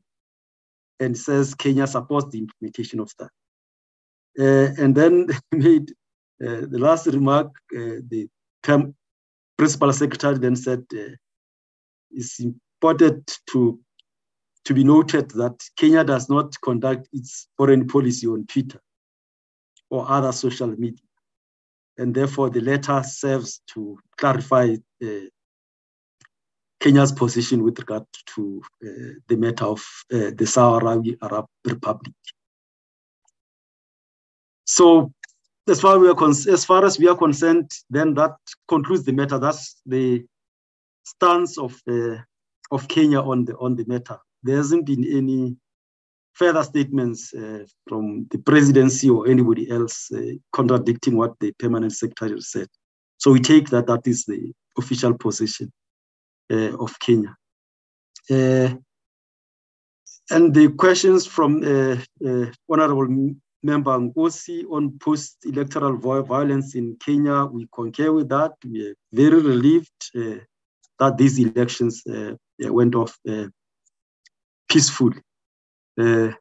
Although there were some, observations that if the elections had gone the other way around, there is doubt whether we'll be saying the same thing. But that's academic now. Elections have gone off peacefully, and we are very grateful for that, because Kenya is an important partner for South Africa on the continent and in that region in particular.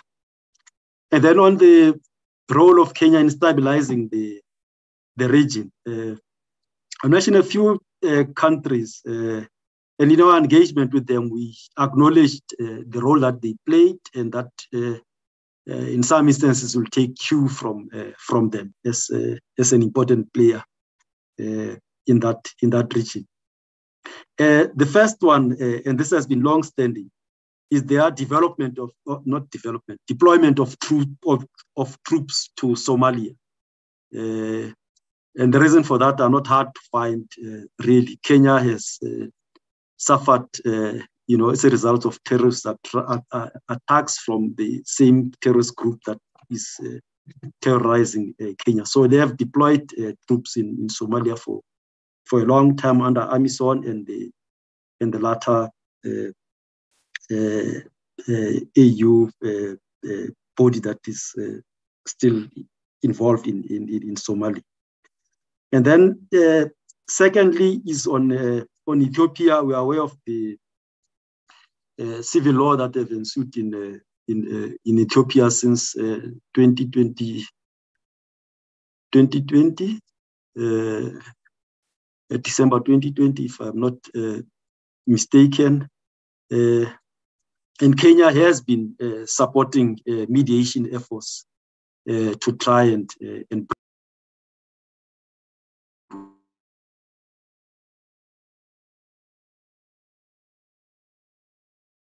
both sides, of this this role that Kenya is playing in the background in support of the AU missions, for instance, led by the former president of Nigeria, Obasanjo.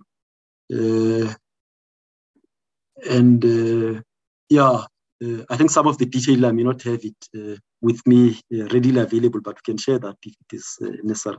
So they are very supportive and are playing some role in the background in trying to find peace in Ethiopia. And the latest efforts really around finding peace appears to be bearing fruit, although not 100%, with TPLF, for instance, signaling their readiness to negotiate with the Ethiopian federal government.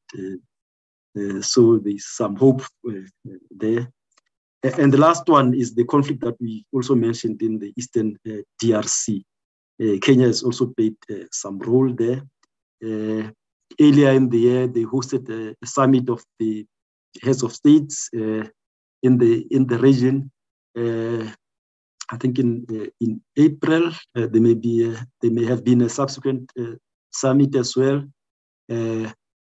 But the summit that was chaired by President Kenyatta led to a decision that the East African community would deploy troops in Eastern DRC. And some of the countries, I know for a fact that Burundi, for instance, has already deployed some troops in East DRC to try and bring peace to that region. But the conflict is still ongoing, but it doesn't look like it's escalating. At the sidelines of the UN General Assembly recently, there was apparently some talks between the two presidents of DRC and Rwanda, because we know that there was a panel of experts of the UN that confirmed Rwanda's involvement in that conflict, and obviously they denied that, but the panel had reached a different decision. And in terms of, I think on the bilateral relations between South Africa and Kenya, and the democracy in both countries, and the impact on trade, is an area really that we working very hard on in terms of increasing our trade. There were some setbacks recently with one or two of our companies divesting from the Kenyan market, but we think that would not be a trend to be followed. And when we're in Nairobi last year, it was one of the decisions that our mission would lead efforts for South Africa to try and understand, what could be some of the difficulties that our companies are experiencing there. We know, like for instance, in the ports, delays in getting our goods offloaded into the ports, etc., to try and find, solutions to those challenges. And it is ongoing work. I spoke about in the presentation about Kenya's desire for the trade imbalance to be rectified, and there were specific sectors that they thought could have access to our market and then contribute towards this trade imbalance, the agricultural sector, for instance. So there's work underway to address those issues led by the DTIC. And then I think the Pan-African Parliament, I don't think it's my space. And then on the question by the Honorable Reverend Mishwe on Odinga, the court ruled that he reached 50% plus one vote. Before the elections, we were not sure in the business unit, whether this 50 plus one was it 1% or one vote, but it looks like it's one vote. So according to the results that we showed, Dr. Ruto gained 49%. So in my reading, and I think that's what the court based its decision, is that it is definitely more than 50%. But we don't have the detailed court, I don't know whether it is available already, decision on this, including the reasons for their various decisions. We just have the summary that they released immediately after they made the decision. We'll try to source the original or the recent court decision on the matter and share it if it is of interest. And then by the chair, the comparative analysis, I think we may need to be allowed a bit of time. I don't know whether these procedures make provision for that.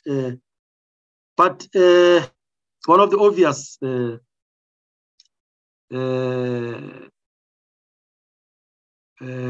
differences between our systems is on the elections of the presidents. Theirs is direct, whereas so the president gets voted by the electorate, directly, and not through parliament like we do in our instance. I think on the others, I think we can look at whether or not in those instances there are further differences. But I just wanted to, just target the presidential election, which is of interest, I suppose, from our side. And then on the elections taking place, covering the various spheres, that's true. That's what happened. And by all accounts, it looks everything went peacefully. How they managed that, I think I'll be interested in getting behind the scenes of their processes. But one of the can't say is innovations, but their voting was done electronically, wholly electronically. Before the elections, there were queries by some of the candidates whether the system was going to cope, and then it delivered the results that were announced, and hence on the core challenges that were cited by the various by by Mr. Odinga. One of the things that the court has to determine was the technology that was used, whether it met the standards that were listed in the presentation, and their answer was in the affirmative. There was also an issue before the elections that there were some foreign nationals that were found with information relating to the system. But it was also not found to have impacted on I think there were some Venezuelans. I don't know whether they have sourced technicians or the equipment, but there were some people other than Kenyans who were part of this electronic voter system. But the court did not find anything untoward. I don't know whether it was... I've tried. And then on whether it's the normal listing of commissioners distancing themselves. As we reported, both myself and Mr. Chabane, it happened in Kenya, and then in I don't know, it's copycatting in Angola. But in Kenya, these commissioners that distanced themselves were part of the process right up until the end, or towards the end. I think it was a result of about 32 constituencies or voting stations that they began to have some issues. And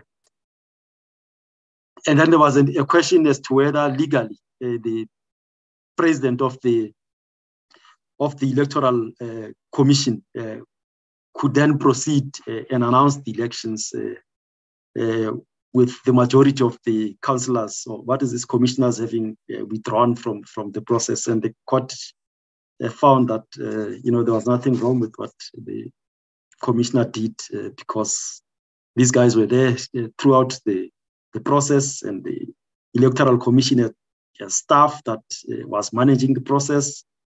The commissioners were overseeing the process, and therefore the walkout by these commissioners did not have any material impact on the outcome of the results, and hence we are where we are in terms of President Ruto now being president of Kenya.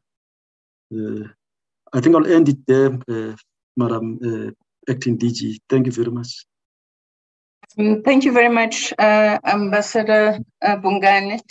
I think we can allow now Mr. Chabane to come in, and Honorable Banza and members, I'm thinking that the point you have made, and perhaps an instruction to us to do the analysis of the different electoral systems, is something which we'll look at, and which we might have some suggestions on how it can be done with the parliamentary office, because some research will need to be done. For instance, in terms of the electoral system, Namibia has had an electronic system for some time now. So there's a lot which we can learn in the analysis, being assisted by our embassies, but also working with the committee which supports the committee. If it's okay with you, Honorable Banza, can I please call Mr. Chabane to come in then and address the rest of the questions? Thank you. Thank you, Acting DG. Let me just talk to the question that was raised by Honorable Meshwe. With a preface, rather, that I think there's an echo somewhere. Okay. Yeah, with a preface that it also falls within the broader analysis of the electoral system. One, we need to appreciate that Lesotho has got a very unique system. Unique system in the sense that, as we all know, the kingship is hereditary. And there are certain powers which are vested in the king by the College of Chiefs, including the Constitution in terms of nominating a particular number of people who can sit in Parliament after elections. Be that as it may, for instance, the monarch has the right to nominate approximately 11 members. I don't have the specific number, but approximately 11 members to serve a 5-year period in the Senate. And then 22 members thereabout who serve in the Senate. They are called the hereditary. I don't know who.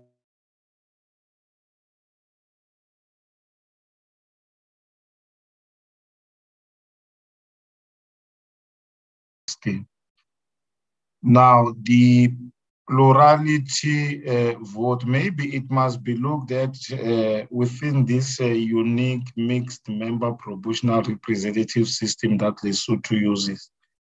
That I must confess, we also need to study very closely to speak with authority in how the tiers therefore work, because you have for the first and the secondary time But what I can try and explain is that under that system, you get 2 ballots on election day.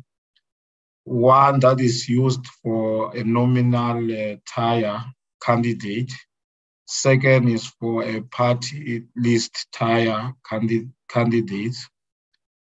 And then the list of those ballots are used to determine the number of seats each party would receive, depending on the proportionality. So it's a bit of a complicated system, and the allocation of seats is also done within a system that is called a Hare Quota.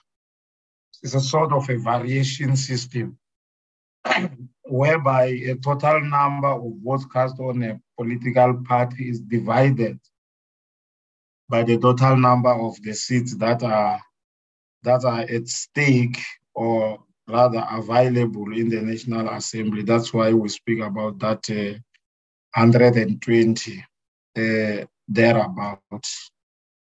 And then the plurality voting, which is, I don't think it's unique to Lesotho. It's done at constituency level, where people would either vote for one or the other candidate.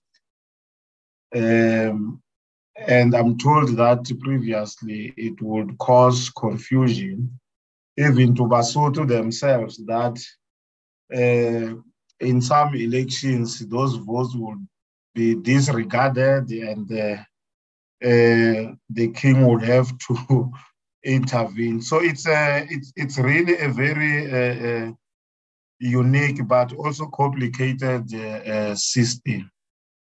Perhaps to put it into more context,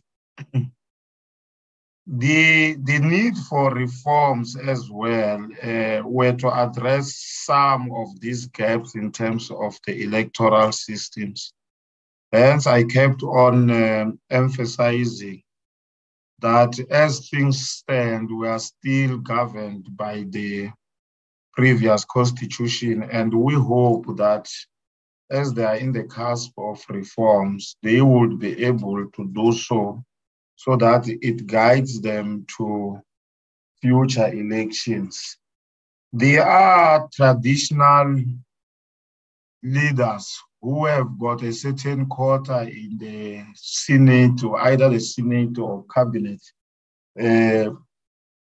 who must sit there by virtue of them being traditional leaders. So their system is different, completely different from us.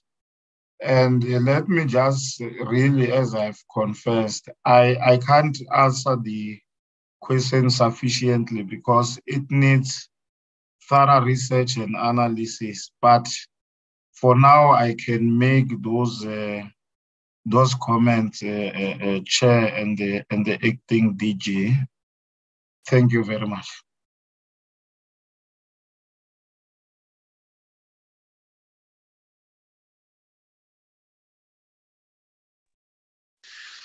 Honorable Mpanza, can I give it over to you, because I can see other hands on our side.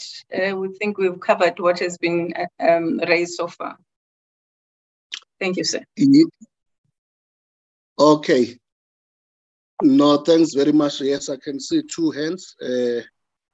Honorable Meshu and the Honorable Faber. But let me start with Honorable Faber, because the Reverend, I think, is a second bite. No, it's not a second bite. It's a follow-up, sir. Oh, it's a follow-up. Okay. Yeah. No, it's fine.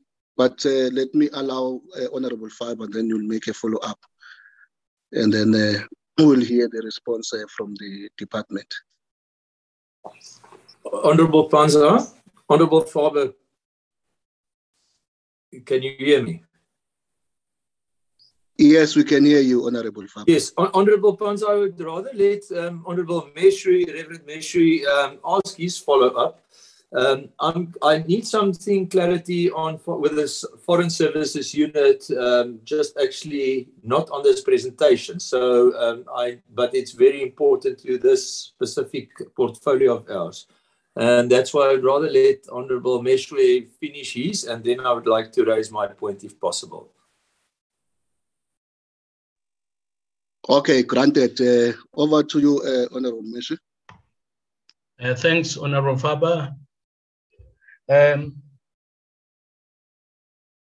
Obviously, some questions were not answered, and I understand that Mr. Chabani did say he's not sure about how to answer some questions. So I would really like to have a commitment from the acting DG that they will research and come back to this committee with answers, because when one looks at the Senate again, you see that 11 other members are appointed by the ruling party, which is very strange.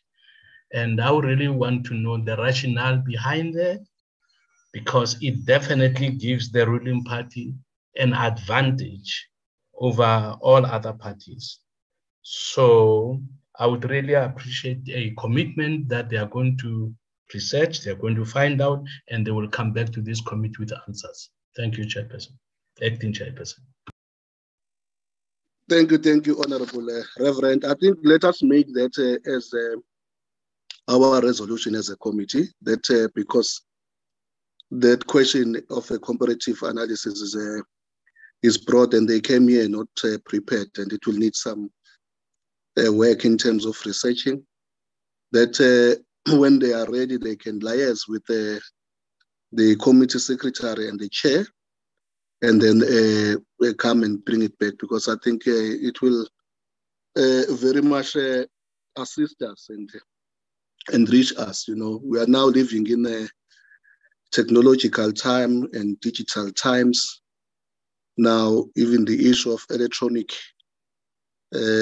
counting, I think it's a matter that also is being also debated in some quarters. So I think let us make that as a resolution of this committee, that when they are ready, through their facilitation of coming back through the committee secretary and the chairperson of the portfolio committee, they will then bring that report. Honorable Fiber, over to you, sir. Thank you, Honorable Panza. Honorable Panza, yes, as we have the Foreign Services Unit online, I needed to bring something up that occurred in the last 2-3 days, which is very important. And I do believe we cannot, as an international relations portfolio committee, just sit aside and keep quiet on this. We have to discuss this, and specifically while we have them here.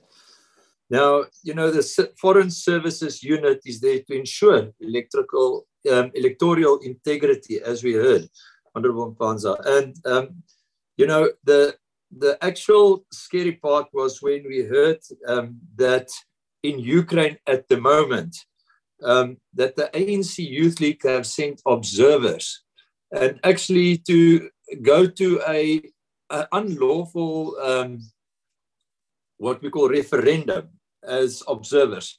Now, I need to know, is the Foreign Services Unit of South Africa going to take steps upon this? Because the integrity of South Africa is all of a sudden on the roll here.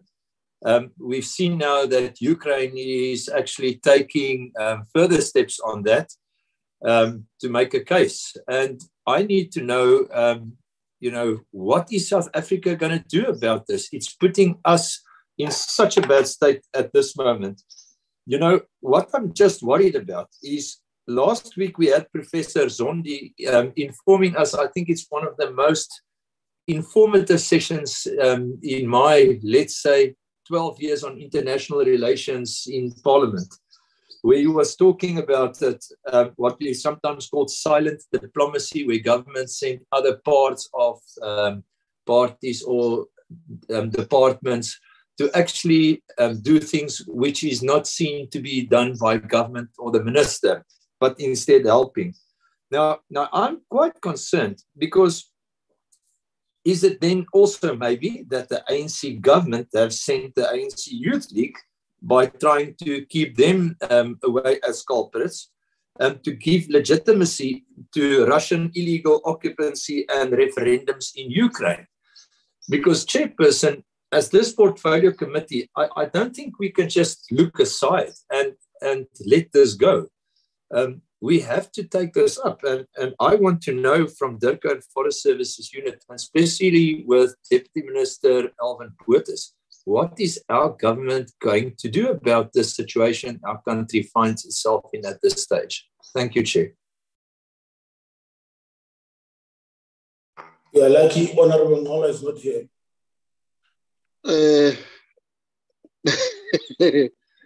Honorable Ngozi, order, please. No, thanks very much, Honorable Father. But let me first of all express this. We had items, agendas before us. And we were dealing with those presentations that were dealing with those three countries. And I don't prevent you to take an opportunity to ask the acting DG and the DM if they are in a position to answer that, but we are not going to be dealing with such matters, and so it is up to them. I will leave it to them to whether they are in a position to respond or not to respond in whatever way they decide, because as I'm saying, the agenda items that we're dealing with, I think we have exhausted, but you can also raise an issue when the opportunity presents itself, which you think maybe it's relevant to them. Acting DG and maybe DM at the end of the day. That's the question. Honorable Banzai and honorable members, I'm hoping that DM will answer this one. But as government, I think Minister has presented our position that it respects the integrity of each and every country. So since then, we've not received a different position on that. But DM, if he's here, he can respond to that. Thank you. DM, do you want to say something, not only on this one, but also as your closing remarks or input on the whole items that we dealt with today? If you can kindly say something, if there is something, and also on what Honorable Fiber is raising.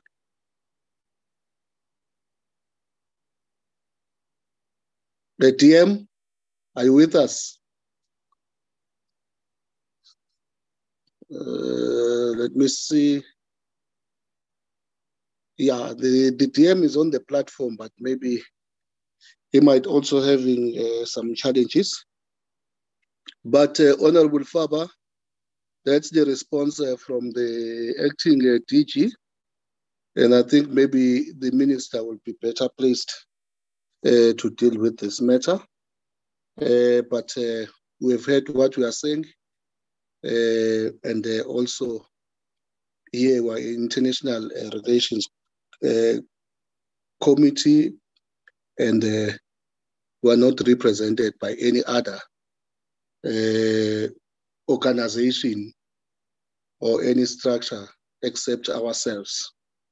And then the department is the one that articulates positions on behalf of the country and the government. So I think we will leave this matter at that level, and then take what the acting DG has said. the articulation of the minister. Honorable Nkosi, is there something that you want to guide us on this one before we then conclude the meeting? And any other member, the Reverend?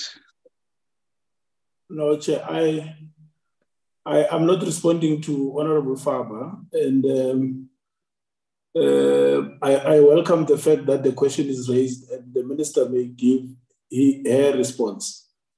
It, however, must be noted that the country is represented in its foreign policy positions officially by DECO, and the principal person thereof is the country. I mean, the country's president, firstly, and then the minister who articulate our foreign relations policy. That being the case, Chair, I think if you take cue from what we are told officially is a South African position. That doesn't mean that individuals, organizations, and politicians cannot take stances on any issue that is happening at an international level. We've seen this several times. We've seen the leader of the DA going to Ukraine, expressing his views. He was clear, he's expressing his views, trying to influence government to act otherwise. And we have not raised this issue. So in line with our constitution and the principles therein involved, that there's freedom of association, freedom of expression, of opinion, and association. We shouldn't really trample those. What people say ultimately must be guided by what our constitution allows and doesn't allow. If our constitution were to say that nobody can go to a war-torn area and express their views, yes, that would be the case, but our constitution doesn't say so. That's my mild response. But if you want a radical one, I can give you.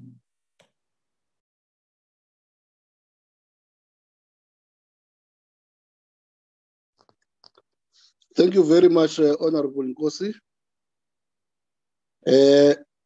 I think we are starting now to experience some network problems, but that brings us to the point of concluding this very fruitful and very empowering and enlightening meeting and the presentations. Thanks to DM Botes, the acting DG, Babu Pungane, and what is it? Chaban, for the very informative presentation. And that concludes our meeting. Thanks very much. See you next time. Thank you, Chair. Thank you, Chair. Thank you, Chair.